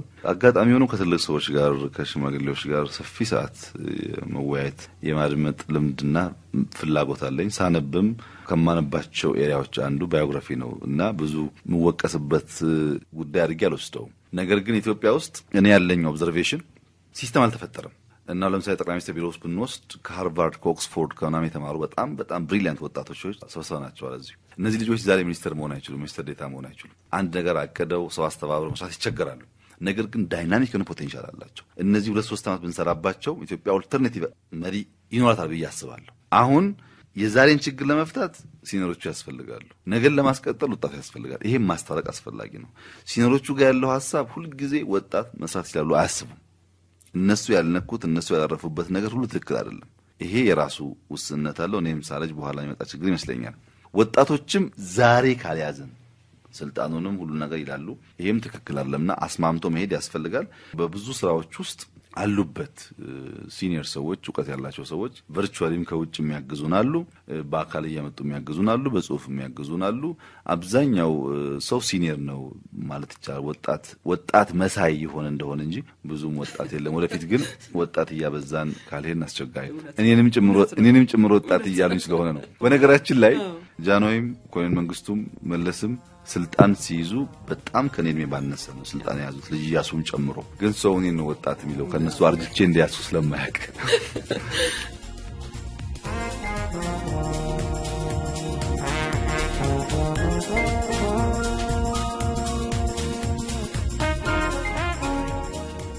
ይህ የቅዳሜ ጨዋታ የእንግዳ ዝግጅት ነው።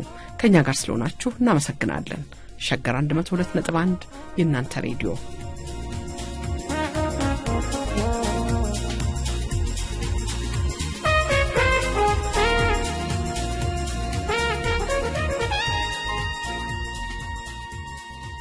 ክቡር ጠቅላይ ሚኒስትር ወደ ኢትዮጵያና የአፍሪካ ግንኙነት እንግባር። ሶም ቀደም ብለው እንደተናገሩት የኢትዮጵያ ማደግ የኢትዮጵያ እድገት ከአፍሪካ ጋር አብሮ መሆን አለበት የሚል ሐሳብ አሉት። የውጭ ጉዳይ ፖሊሲው እንደገና እየታየ ነው።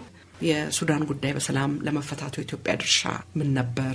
አንድ ትልቅ ስኬት ነው ብዬ ስላሰብኩ ነው። ይሄ ኢትዮጵያ ከጅቡቲ፣ ከኤርትራ፣ ከሶማሊያ፣ ከሶማሌ ላንድ ጋር ያላት ግንኙነት ምን መምሰል አለበት? 100 ሚሊዮን ህዝብ ያላት ሀገራችን ወደብ አልባ መሆኗና ያሏት አማራጮች ምን ሊሆኑ ይችላሉ? በዚህ ምክንያት ደግሞ ወዳጅ ከወዳጅ የማበላለጥ ሁኔታ ይፈጠራል። በቅርብ ጊዜ የሆነውን ምናልባት ማንሳት ከቻሉ ለውሳኔ የሚያስቸግሩ ሁኔታዎች ይኖራሉ። በዓለም አቀፍ መድረክ ላይ ሁለት ጥሩ ጎረቤት ሀገሮች ድጋፍ ይፈልጋሉ ከኢትዮጵያ።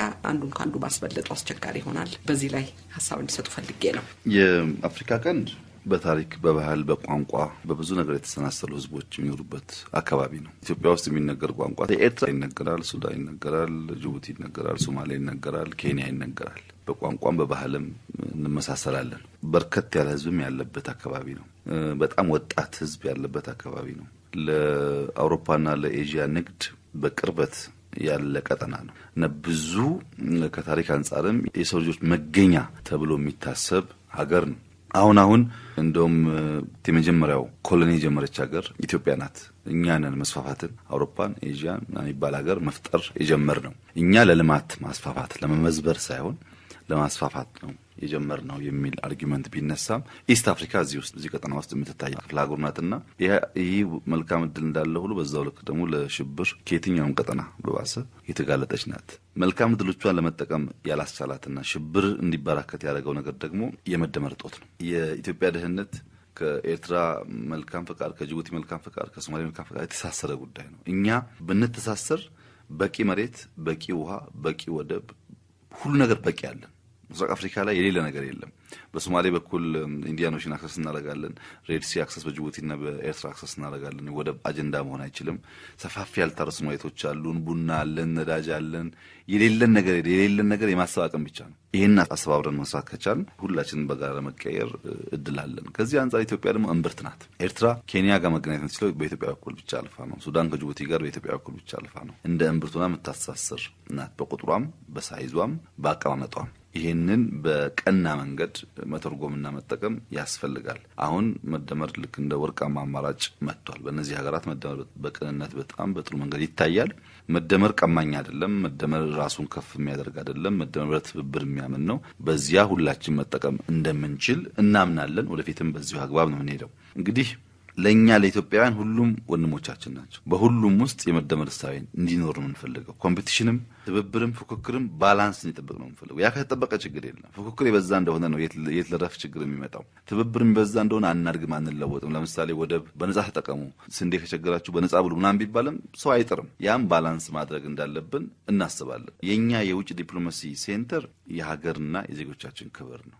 ለዚህ ነው እስረኛ ስናስፈታ የነበረው። በሄንበት ስለ ዜጎቻችን የምንናገርበት ምክንያት ዜጋን ያላስከበርና ያላከበረ ፖሊሲ እንደ ሀገር ክብር ዲማንድ ማድረጋችን መጠየቅ አይችልም። ዜጎቻችን መከበር አለባቸው ነው። ሲሄዱም ተምረው አውቀው በክብር መሆን አለበት የሚል አንድ ሴንተር ነው። ሁለተኛ ትብብር ነው። በቀጠናው በትብብር እንኑር ነው። ወደብ አልባ የሚለው ትርጉም በጣም ወደፊት አከራካሪ ጉዳይ ነው የሚሆነው። ኢትዮጵያ በጣም በርካታ ጸጋ አላት፣ ጅቡቲ ደግሞ ወደብ አላት። እኛ ያለንን ሰተን እነሱ ያሉንን ወስደን በሰላማዊ መንገድ በንግድ ስርዓት መጠቀም ከቻል እነሱ ቡና የላቸውም። ቡና የለንም ወዮ አይሉም፣ ቡና ከኛ ይወስዳሉ። እኛ ደግሞ ከነሱ ያለውን መውሰድ መጠቀም እንችላለን። ወደ ኢኮኖሚክ ኢንተግሬሽን ስንገባ ደግሞ በጣም የሰከንደሪ አጀንዳ ነው የሚሆነው። ቅድም ቴክኖሎጂ ተወዳለ ብለሽኛል። በጣም ነው የምወደው፣ ምክንያቱም የወደብን ችግርም ስለሚፈታ ነው። አሁን እየተሰራ ያለው አዲሱ በፊኛ የሚሰራ አውሮፕላን ወደብ አልባ ለሆኑ ሀገራት በጣም ከፍተኛ የካርጎ ችግር የሚፈታ ነው። በውሃ ላይ ያርፋል፣ በሜዳ ላይ ያርፋል። ምንም አይነት ኤርፖርት አይጠብቅም። 7 ቀንና ሌሊት መጓዝ ይችላል። በጣም ብዙ ቶን መሸከም ይችላል። እኛ የትኛውን ቦታ ጅማ አርፈን ቡናችን ጃፓን መላክ እንችላለን።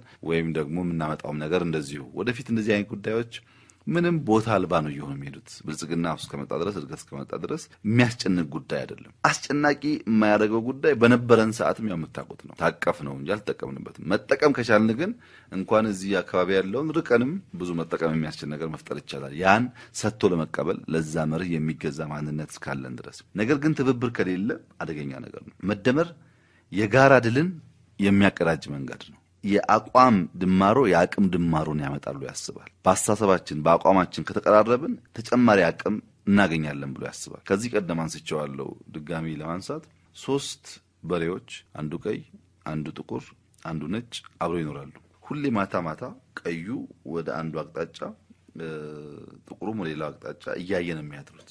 ጠላት ሲመጣ ፊታቸው ወደ ሁሉም አቅጣጫ ስለሚያይ መንቃት መከላከል ይችላሉ። እና በአንድ ወቅት ጅብ ይመጣና እኔ እኮ ወደ እናንተ የመጣሁት ሲያቀብጣችሁ ነጩን በሬ ከእናንተ ጋር በማድረጋችሁ እሱን አይቼ ነው እንጂ ሁለታችሁ እኮ አትታዩኝም፣ መጥቼም ችግር ውስጥ አንገባም ነበር ይላቸዋል። ጥቁሩና ቀዩ መስሏቸው አምነውት ነጩን ጥቃት እያመጣብን ያለው ነው ነጩን ከአካባቢያቸው ያባሩታል። ነጩን ብቻውን ይበላዋል። ከሆነ ጊዜ በኋላ ይመጣል። ጥቁሩን አንተን እኮ ምንም አላየሁም፣ አትታይም፣ ጨለማ ነህ፣ ግን ይሄ ቀይ ትንሽ አይኔን ረበሸውና ምንድነው ብዬ የመጣሁት አለው። መልሶ ቀዩን በሬ ደግሞ ሲለያየው ጥቁሩ ቀዩን ለብቻ ጥቁሩ ለብቻ በላው። የምስራቅ አፍሪካ ጉዳይ እንደዚህ ነው። ጅቡቲ ለብቻዋ ትበላለች፣ ኤርትራ ለብቻ ትበላለች፣ ኢትዮጵያ ለብቻ ትበላለች። በጋራ ከሆነ ግን በሁሉም መስክ አብረን መበልጸግ እንችላለን። ኬንያ ትልቅ ሀገር ነው፣ ሱዳን ትልቅ ሀገር ነው።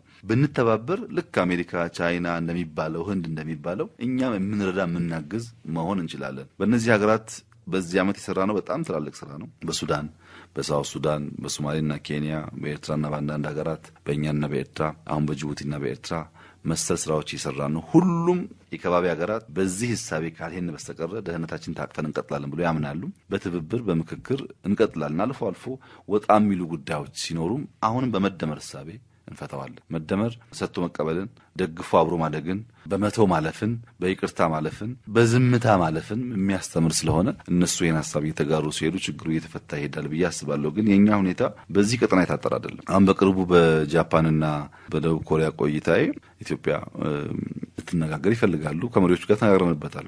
በሁሉም መንገድ መደመርን እንደ መርህ ከወሰድን ለአንዱ ሳንወግን እውነተኛ ፍርድ በሚሰጥና ሁሉም በሚያስተባበር መንገድ ከሄድን ዲፕሎማሲ ሰክሰስፉል ይሆናል። ያም ሆኖ ግን ናሽናል ኢንትረስት ጎልቶ የሚወጣባቸው ጊዜዎች ይኖራሉ። እንደዚህ አይነት ነገር ተፈጥሮ ችግር ሲያጋጥም ከየሁኔታው አዳፕቲቭ ስለሆነ ሪኢንቨንት ራሱን ስለሚያደርግ ራሱን ስለሚያስተምር ከሁኔታው ጋር የሚለዋወጥ ይሆናል ማለት ነው ጉዳዩና እስካሁን ባለው በጣም መልካም ጊዜ ነበር ማለት ይቻላል።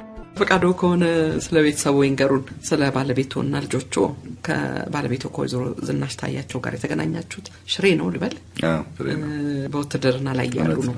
3 ልጆች አሉት። አሁን ደግሞ ወንድ ልጅ ተቀላቅሏል። ቤተሰቡን ስለሱም ቢነግሩን አንዳንድ ነገር ቢነግሩን ደስ ይለኛል። የቤተሰብ ጊዜ ያሉት ነው ወይስ ገበታ ላይ ራቱ ከቀዘቀዘ በኋላ ነው የሚደርሱት? ያው እንግዲህ ውስንነት አለ። ባለቤቴን እንዳልሽው ሽሬ የተገናኘ ነው። ባለቤቴ እናቴን ያገባው ብዙ ነገሯ ልክ እናቴ ነች። ኃይለኝነቷም፣ ጀግንነቷም፣ ስራ ወዳድነቷም ብዙ ነገሯ እናቴን ይመስላል። በጣም ጥሩ ሴት ናት። ትጉ ሴት ናት። ለህልሜ የቆመች ሴት ናት። በችግር የማትናወጥ ሴት ናት። ህይወቷን በልክ መምራት የምትችል ሴት ናት። ለሷ ቤተ መንግስትም የክራይ ቤትም ብዙ ሚሞቅ የሚቀዘቅዝ ነገር አይደለም። በልክ የመኖር እና በልክ ራሷን የማስተዳደር ብቃት ያላት ናት። በጣም በዛ ደስታ ይሰማኛል። ልጆቼ 3 ሴት ልጆች አሉኝ፣ ወንድ 4ኛ። አሁን ብዙ ጊዜ አልሰጣቸውም። ብዙ ጊዜ ከእናታቸው ጋር የሚያሳልፉት፣ ግን ስንገናኝ ያው ጥሩ ፍቅር አለን። እሷ እንደ እናትም እንደ አባትም ነው አብዛኛውን የምትሸፍነው። እኔ እንዳጎት እንዳያት እየሆንኩ አልፎ አልፎ እሳተፋለሁና ጥሩ ቤተሰብ ነው ያለኝ። መጽሐፍ ጽፈዋል ክቡር ጠቅላይ ሚኒስትር እርካብና መንበር እና ከደርሰሰቴ የእርሶ ጽሁፍ ነው ይባላል እውነት ነው? እውነት ነው ሎጎስ በስሙ አልጻፉ ወደፊት ጠቅላይ ሚኒስትር እንደሚሆኑ እርግጠኛ ነበር። እርካብ ላይ እኮ ጽፌዋለሁ። እርካብ ላይ መግቢያው ላይ ስለ ባለቤቴና እናቴ ጽፌ ህልሙ በቅርቡ ኦን እንደሚሆን በጣም በሚያስደንቅ ፓወር አሁን ሳስበው ያስፈራኛል። ሪያላይዝ እንደሚደረግ ያ ቪዥን የእናቴ ቪዥን ሪያላይዝ ይሆናል ብዬ ጽፌያለሁ እርካብ ላይ።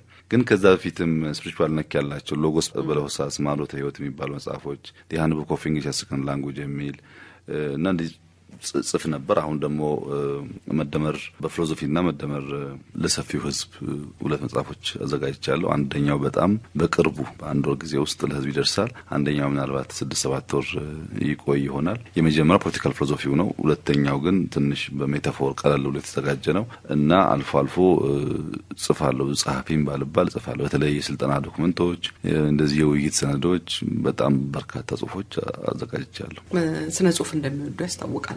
ከመጽሐፍም ሌላ በተለይ የሚሉት ስራ አለ መልሼ ባነበው የሚሉት ግጥም ሊሆን ይችላል ወይም ደግሞ የልብ ወለድ ጽሁፍ ሊሆን ይችላል። አንዳንድ ጽሁፎች አሉ። ለምሳሌ ከቀደምቶቹ ሎሬት ጸጋዬን ብንወስድ ቢራቢሮን ደጋግሞ ማየት ደስ ይለኛል። ገብረ ክርስቶስ ደስታ ሀገሬን ወይም ደበበ ሰይፉ ለምን ሞተ ቢሉ እንዲያውም ከየብርሃን ፍቅር ስብስብ ውስጥ ለምን ሞተ ቢሉ ነገሩ ለሁሉ ሳትደብቁ ከቶ ከዘመን ተኳርፎ ከዘመን ተፋቶ የሚለው ደበበ ሰይፉ በጣም ሞድለት ግጥም ነው። በጣም ማደንቃቸው ደጋግሜ የማያቸው የድሮ ስራዎች አሉ። ከቅርቦቹም እነታገል ሰይፉ በእውቀቱ ስዩም ኑረዲን ኢሳ የሚጽፏቸው ግጥሞች ወዳቸዋለሁ። በተለይ ኑረዲን ኢሳ በዚህ አጋጣሚ እንደውም ላመሰግነው እንፈልጋለሁ። ብዙ ስልጠና ዶክመንቶች ውስጥ የሱ አንድ ግጥም ተጠቀማለሁ። ፓወርፖይንቶቹ ላይ ኮመን ይታወቃሉ። ይሄ ምን አገባኝ የምትሉት ሐረግ እሱ ነው ሀገሬን ያረዳት እንደበግ የሚል ግጥም ልጽፍ ተነሳሁኝና ምን አገባኝ ብዬ ተውኩት እንደገና ይላልና በጣም ተቺ ስለሆነ ብዙ ጊዜ እጠቀምበታለሁ። ከግጥም ውጪ አሉ እንደዚህ ማነባቸው ጽሁፎች አሉ። ለምሳሌ በቅርቡ ከወጡ እንኳን ብናስብ ዶክተር በድሉ ዋቅጅራ ጠርዝ ላይ የሚል ስለ ቋንቋና ስለ ጋዜጠኝነት በጣም ጥሩ ጽሁፍ ጽፏል። እሱንም አይቻለሁ። በጣም ትንሽ ናት ግን በጣም ጠንካራ ሐሳብ የያዘ ጽሁፍ ነው። ከውጮቹም በጣም ደጋግሜ የማያቸው ማደንቃቸው ጸሐፊዎች አሉ። ለምሳሌ ዶክተር ዩቫል ሃራሪ አሁን በጣም የሚታወቅ ጸሐፊ ነው። ሳፒየንስ የሚለው ጽሁፉን በጣም ነው የምወደው ከኛ ታሪክ ጋርም ስለሚያያዝ እና ወደ ኋላ ለማየት በጣም ስለሚያግዝ እና አልፎ እንደዚህ የማያቸው አሉ። ፊውቸር ፖለቲክስ ምን ሊመስል እንደሚችል እንደዚህ ጽሁፎች አልፎ የማያቸው አሉ። አሁን ለማንበብ ጊዜ አለ ግን በጣም ነው ማነበው ነው። ምክንያቱም የስራው ባህሪ ራሱ እንደዛ ያስገድዳል። ማንበብ የግድ ነው። ስሰራም ስፖርት ስሰራም አነባለሁ ወይም ኦዲዮ ቡክ ሰማለሁ ወይም ደግሞ ትሬድሚል ላይ ሁሉ ጊዜ የሚነበብ ነገር ይዤ ነው የምሰራውና በቀን የተወሰነ አነባለሁ። ሙዚቃ ብዙ አይደለም። ባለቤቴ ትዘምራለች። በጣም ጎበዝ ዘማሪ ናት። ግን ሙዚቃ ብዙ ዕውቀት የለኝም። እኔ እኮ ልመርጥልዎት ነበር። አንቺ ምረጭልኝ። እኔ ብዙ አይደለም። ክቡር ጠቅላይ ሚኒስትር አሁን ባሉበት አሁንም ወጣት ነዎት። ነገር ግን ይሄን ጥያቄ ብጠይቅዎ ደስ ይለኛል። ምን ሰሩልን ብለው ቢታወሱ ደስ ይሎታል? በትውልድ ማለት ነው። የዛሬ 5 ዓመት ሊሆን ይችላል። ያ ብዙ ህልም ነው ማስበው። ግን የኢትዮጵያውያንን የደስተኝነት መንገድ የማስጀምር በሆን ደስ ይለኛል። ብዙ ጊዜ ስለማብላት ወይም ስለማስተማር ወይም ስለማልበስ እንናገራለን። እነዚህ ጉዳዮች የደስታ ምንጭ መሆን አይችሉም። ደስታም በአንድ ነገር የሚገኝ አይደለም። ቅድም እንደነሳሁት የጉዞ አካል ነው። ግን የደስተኝነት ጉዞን የሚጀምሩበት ትራክ ማሳየት ብችል ነገሮች አግሬሲቭሊ ከምናያቸው ባሻገር በተለየ መንገድ መኖር እንደምንችል መማርም መስጠትም መቀበልም እንደምንችል ብሰጥ ደስ ይለኛል። ደሞም ይሆናል ብዬ አምናለሁ። የመጨረሻ አንድ ጥያቄ ኢትዮጵያ ምን ሆናት ለርሶ? ስለ ኢትዮጵያ ሳስቡ ምን ይሰማዎታል? ኢትዮጵያን በጣም ከሚወዱ ዜጎቿ አንዱ ነኝ። በጣም ነው ሀገሬን የምወደው። የኢትዮጵያ ሕዝብ መዝሙር ወይም ኢትዮጵያን የሚመለከት ጉዳይ ሲነሳ እንደማንኛውም ጊዜ በሙሉ ብቃት መቆም የሚችል ሰው አይደለም። ሀገሬን አብዝቼ እወዳለሁ። እቺ ሀገሬ እንደሚባልላት ተቀይራ ማየት በጣም እጓጓለሁ። እንደሚሆን ደግሞ ልቤ በጣም ያምናል። ሀገሬን መውደድ በፍቅሯ ውስጥም ብልጽግናውን መመኘት በምኞት ውስጥም መትጋት በትጋት ውስጥም ውጤት ማምጣት ነው የማስበው። የመጨረሻው ህልሜ እንግዲህ እቺ ታላቅ ብዬ ማምናት ታላቅ ብዬ መወዳት ከማንም ማላስተካክላት ከማንም ልቃና በልጣ የምትታየው የኔ ሀገር በማስባት ልክ ሆና ማየት ነው ምኞቴ። በጣም አመሰግናለሁ። 2012 የተሳካ አመት እንዲሆንልዎት እመኛለሁ። በጣም አመሰግናለሁ። መልካም አዲስ አመት ላንቺም ለአድማጮችሽም ለመላው ኢትዮጵያ ህዝብ። 2012 ከ2011 በጣም የተሻለ አመት ይሆናል። የተወሰኑ ቻሌንጆች ሊገጥሙን ቢችሉም ከ2011 አንፃር በቀላሉ የምናልፋቸውና በጣም የተሳካ አመት እንደሚሆን ተስፋ አደርጋለሁ። በአዳዲስ ድሎች እስክንገናኝ መልካም ጊዜ። ስለሰጠሽኝ እድል እጅግ አድርጌ አመሰግናለሁ።